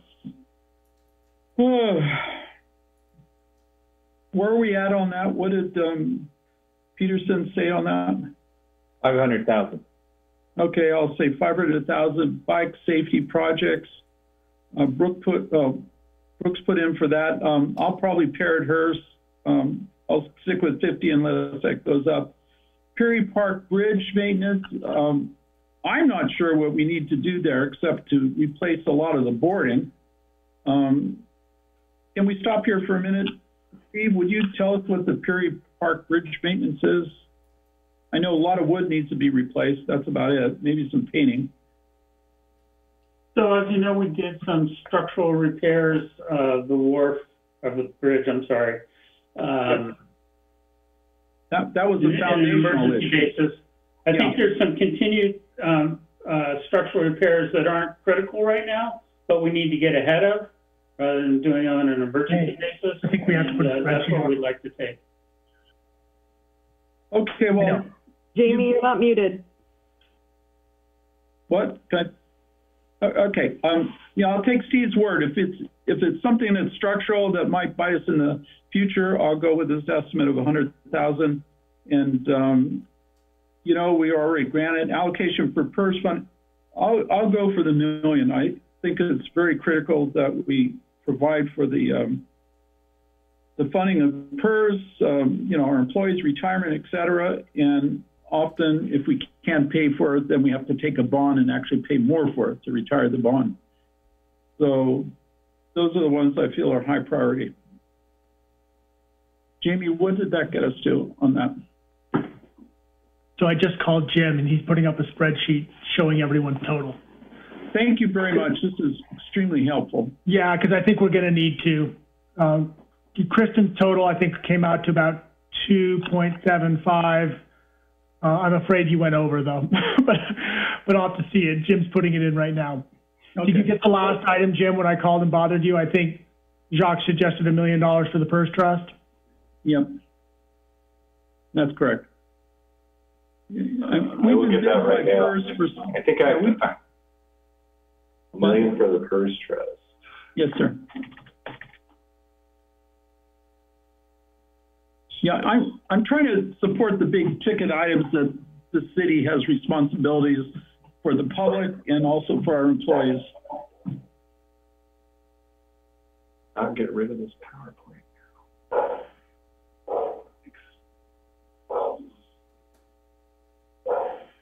Whoever dog that is reminds me my Reggie is no longer here. It's my dog. It's your dog. Oh, she wants to walk already. This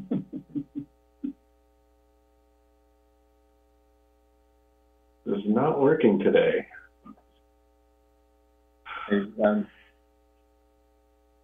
Well, Jim, why don't you continue to work on that, and I'll see if Councilmember Brooks is. I'm like calculating everything as we. I know you. I see you there with your calculator. You just throw them out, and Jim will put them up there, and we'll calculate. Yeah. No. Absolutely. I think. Thanks, Jim.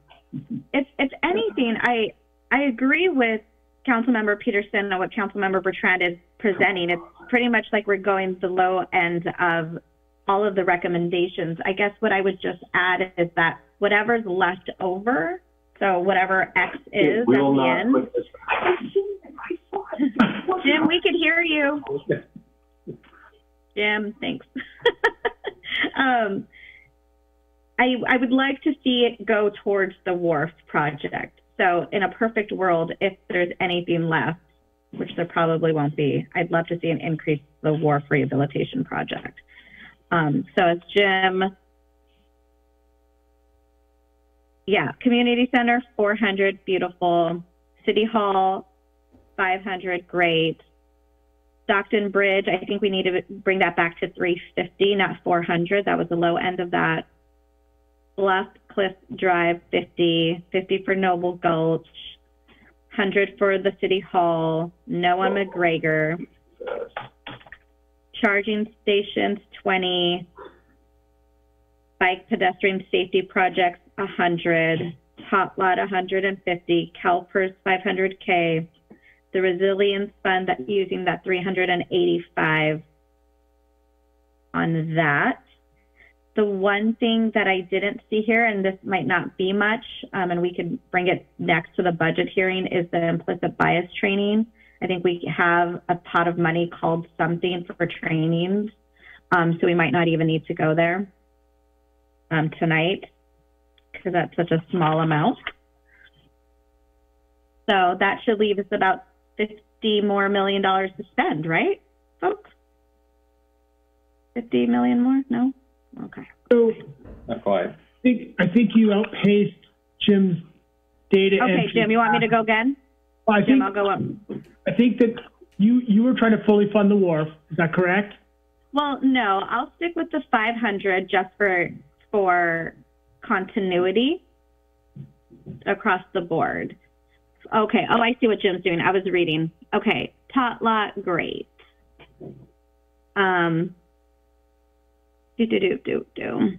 Community center, 400.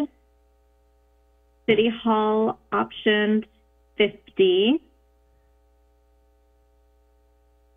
Stockton Bridge, 350.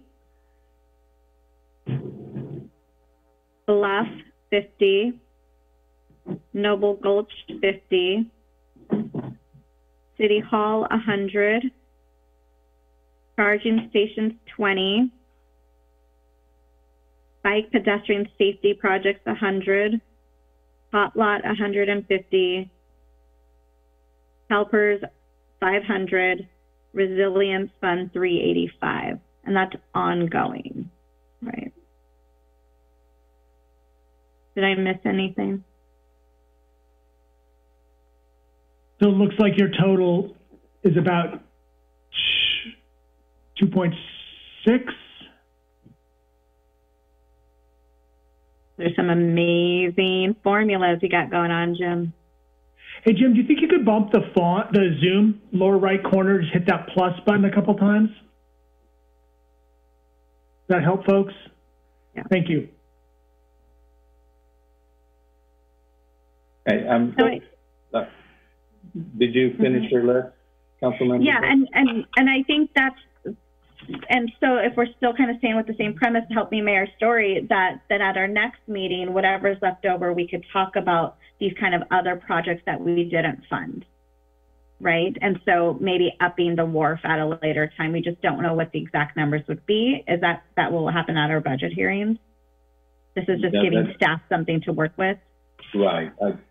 Jamie, I think that this would be a good starting point, and we could come back. And, if we need to whittle some more or add more, as the situation may be, we still need to get to a majority approval, so on some of these items. So Yeah, a couple things. Absolutely, we can follow the process that you just outlined. If this is where we want to allocate it right now, we do have a little bit of a deadline coming up on the wharf. And Steve, you can remind us. You're hoping to be able to bid a project, which you need to know what project you're bidding by when.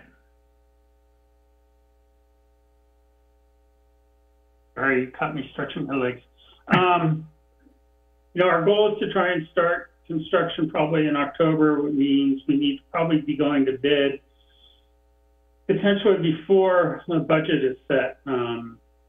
At this point, we probably want to go to bid in May at the latest and award a contract in July before our recess so that we could begin in October. It's going to take a long time for the contractor to gear up with that. And how long do you need to prepare the bid documents? About 6 weeks, I'd estimate at this time.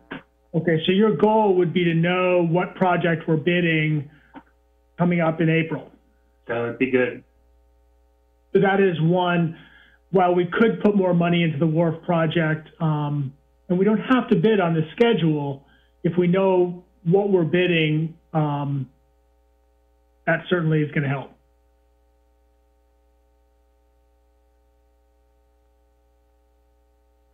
Hey, I want to now bring this back to Vice Mayor Kaiser and see if she wants to put in her numbers into the spreadsheet. Yeah, thank you, Mayor. I am personally leaning towards more of the full funding of the wharf. So if that's the 2.3, then that's fine. The community center, I'd be interested actually in just sort of seeing what the lower end of that would get us. I don't know the specific needs of the community center at this time, so getting a little bit more information on that. I am for the tot lots, and then City Hall, yes, the 50. Stockton Bridge, I would stick with the lower end, so the 350. The Bluff 50, Noble Gulch 50. I'm trying to scroll like it's my screen. Then, sorry, Jim, thanks. Where did we go?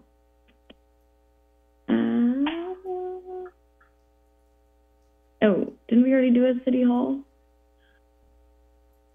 There was a City Hall study trying to figure out what the long-term plan is for City Hall, and then there's kind of the Band-Aid, the lipstick on the pig. Okay, let's do that Band-Aid for the 100,000, and then yeah, the McGregor will have to pass for me.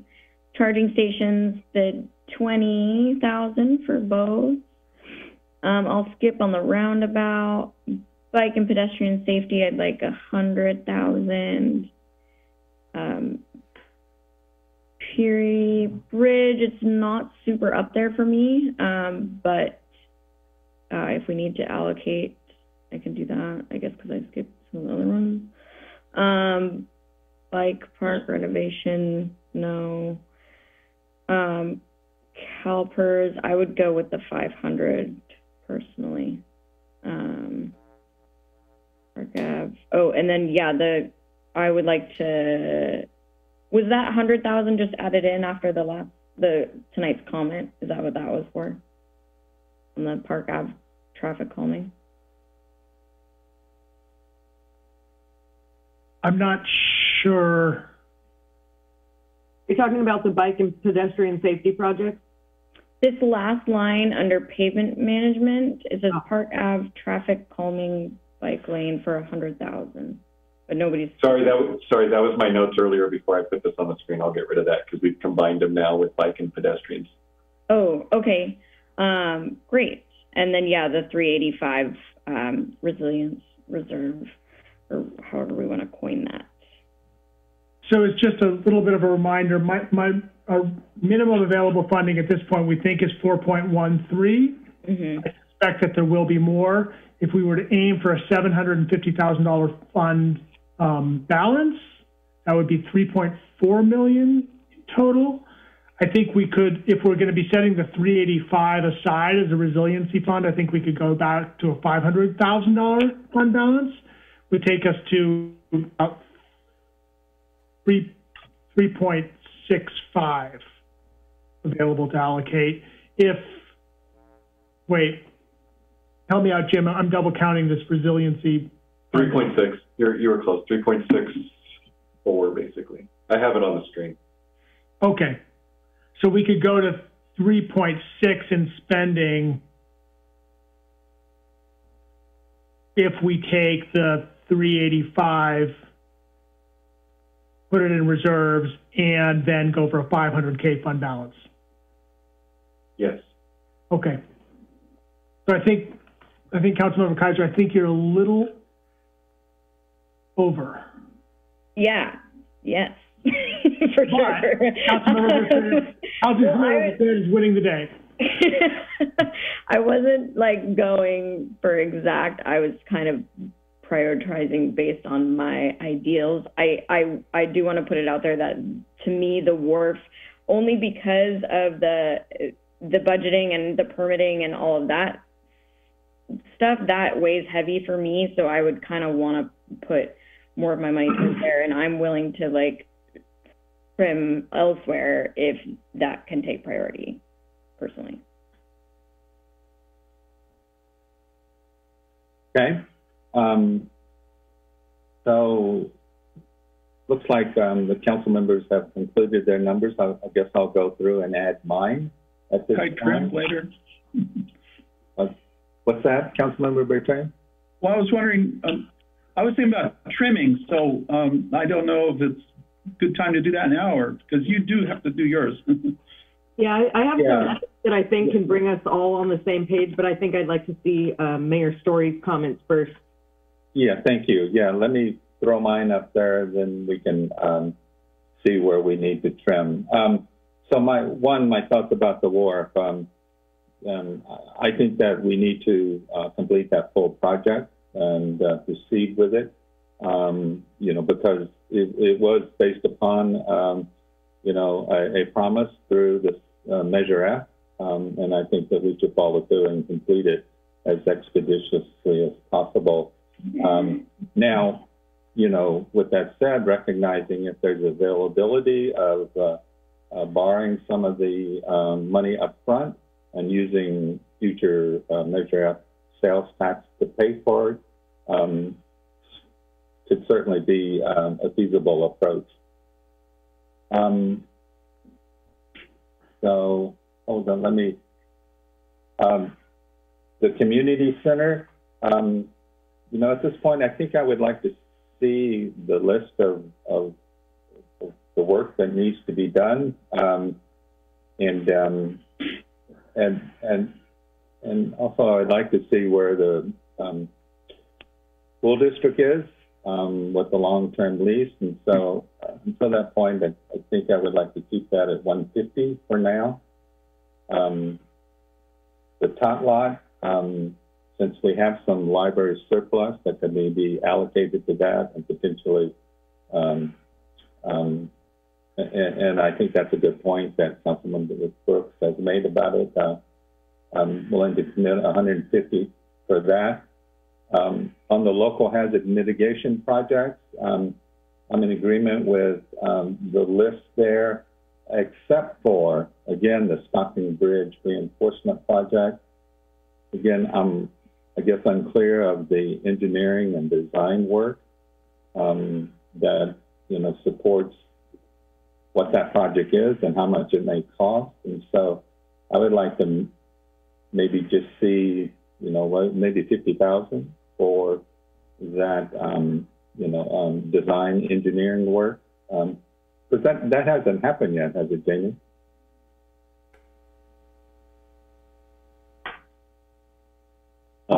I'll speak in here. We did the feasibility study that identified options for doing it to Stockton Avenue Bridge. We have not done any engineering. And as you can imagine, there's going to be quite a bit of permitting required to do anything on the bridge too, so. Right, okay.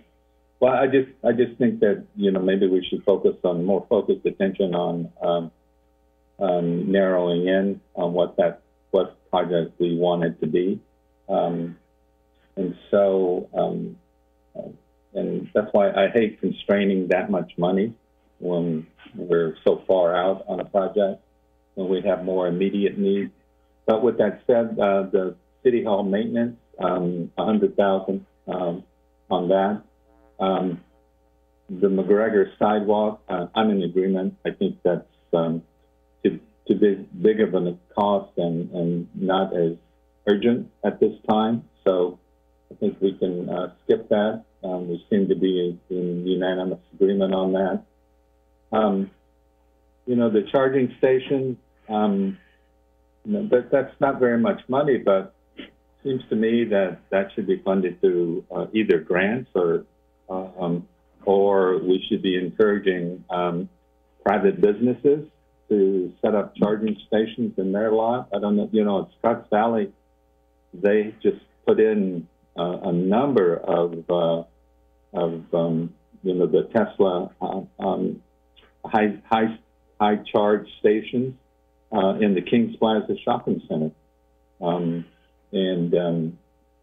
me, that may be more appropriate way to go. But if we could get grant money to fund our expense, that could maybe work. So now on the roundabout, I don't think we should constrain money on that project this year. And it's not because I don't support it. I support the roundabout, but I just don't see it coming to fruition for multiple years because it still needs PG&E to do the undergrounding of the utilities. And until that happens, you know, I don't see us really moving forward with that, and therefore kind of tying up money for long periods of time when we have other needs. Just my thoughts. The bike pedestrian safety, $100,000 for that. I'm all in on that. Let's see, to PERS, $500,000.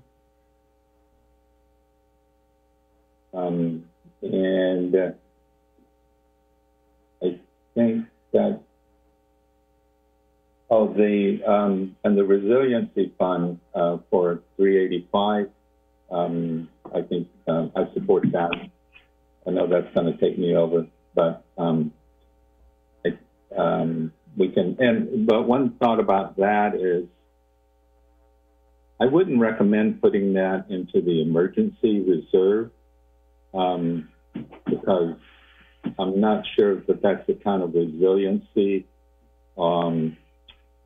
that we want to try to address. I just think it would be hard to pull it out of an emergency reserve. And I'm not sure if that was, you know, the intention of this type of fund. But so those are my thoughts on the list. Are they, did I miss anything, Jamie? I just did notice a little typo, and it wasn't on your side, Jim. I think that you forgot a zero on the tot lot item on Councilmember Stories. Oh. Yeah, and I should, the Peary Park Bridge, I do,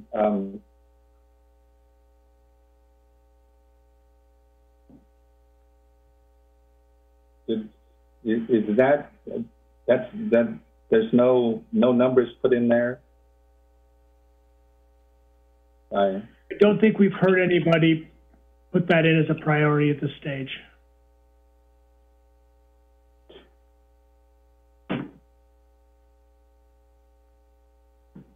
Okay, well, I would like to maybe footnote that particular project and come back to it if we should, you know, have additional funding, but nothing at this point since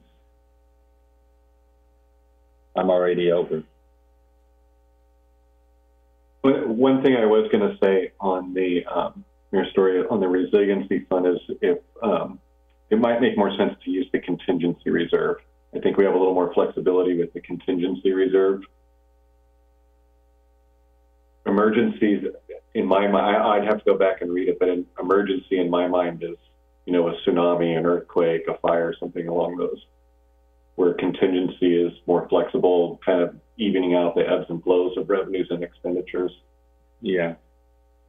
I would still feel more comfortable just leaving it at the kind of, you know, constrained fund balance.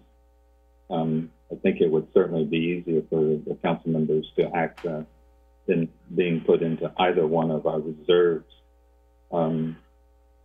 which are more ordinance driven, or principle driven. So, so those are my thoughts at this point, and numbers.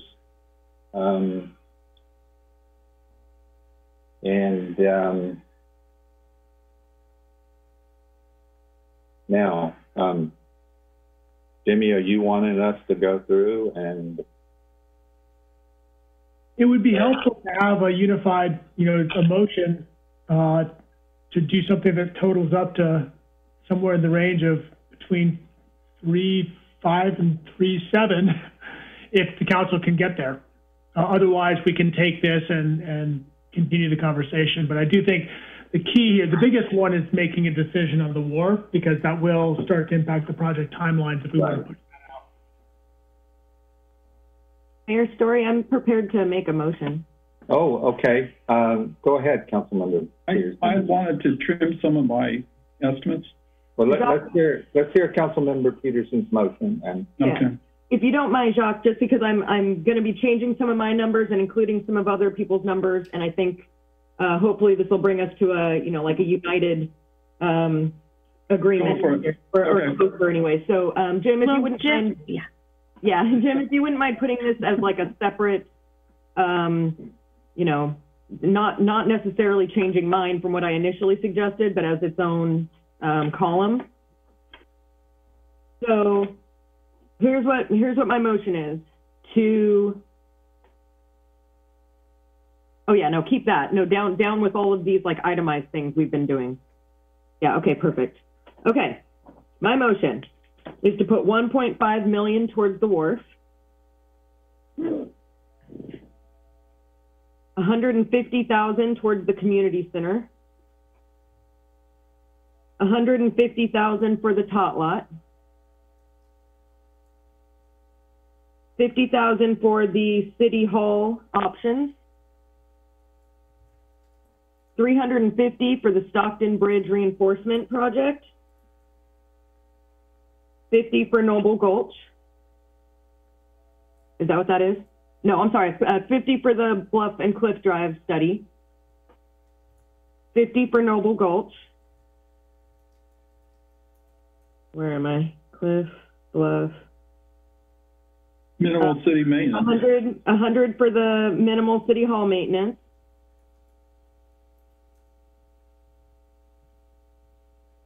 What's the next one? 20 for the charging stations. But if we can get grants for it, great. I'm willing to cut the roundabout. You guys are breaking my heart, but we'll cut the roundabout down to 0 because that's where I'm getting some of the money for the wharf. Right, and I don't intend to ultimately cut it. No, I know. I strongly support it. I really do. I'm just giving you a hard time for hating all my ideas. No, just kidding. Where am I? So cut the roundabout. 100,000 for the bike and pedestrian safety projects, and 500,000 to the CalPERS, and that should bring us at like, oh wait, yep, and 385 for the resiliency fund, and that should bring us to like 3.45 or something along those lines. Yeah, boom. Between 3.5 and 3.7, everyone got a little bit. No one got everything. That's my motion. I second. You will accept it. Excellent. Well done. Just points of clarification. I didn't. So the fire risk reduction, you 0 eliminated. Okay. No, I don't think anyone put anything towards that. Yeah. Okay. Yeah. And the Peary Park Bridge, you also eliminated. Only because no one else, no one else put anything towards those either. Okay. If we Actually, I did, but it wasn't captured. So I'm going to put myself in with the Sam. You know, Steve mentioned that we need to do something, so I was going along with this. All right, well, it didn't get captured, so that's fine. I think this is $1,000 to each of those, and then we're at 3.5 something. I mean, I'm sorry, say that again, Councilmember Peterson. If we put $50,000 to each of those, which is better than nothing, right? I mean, $50,000 worth of bridge maintenance is better than 100, or not as good as 100,000, but better than nothing. And then same with the fire resiliency. It said 20 to 100,000, so put 50 there. And we still come out at 3.5.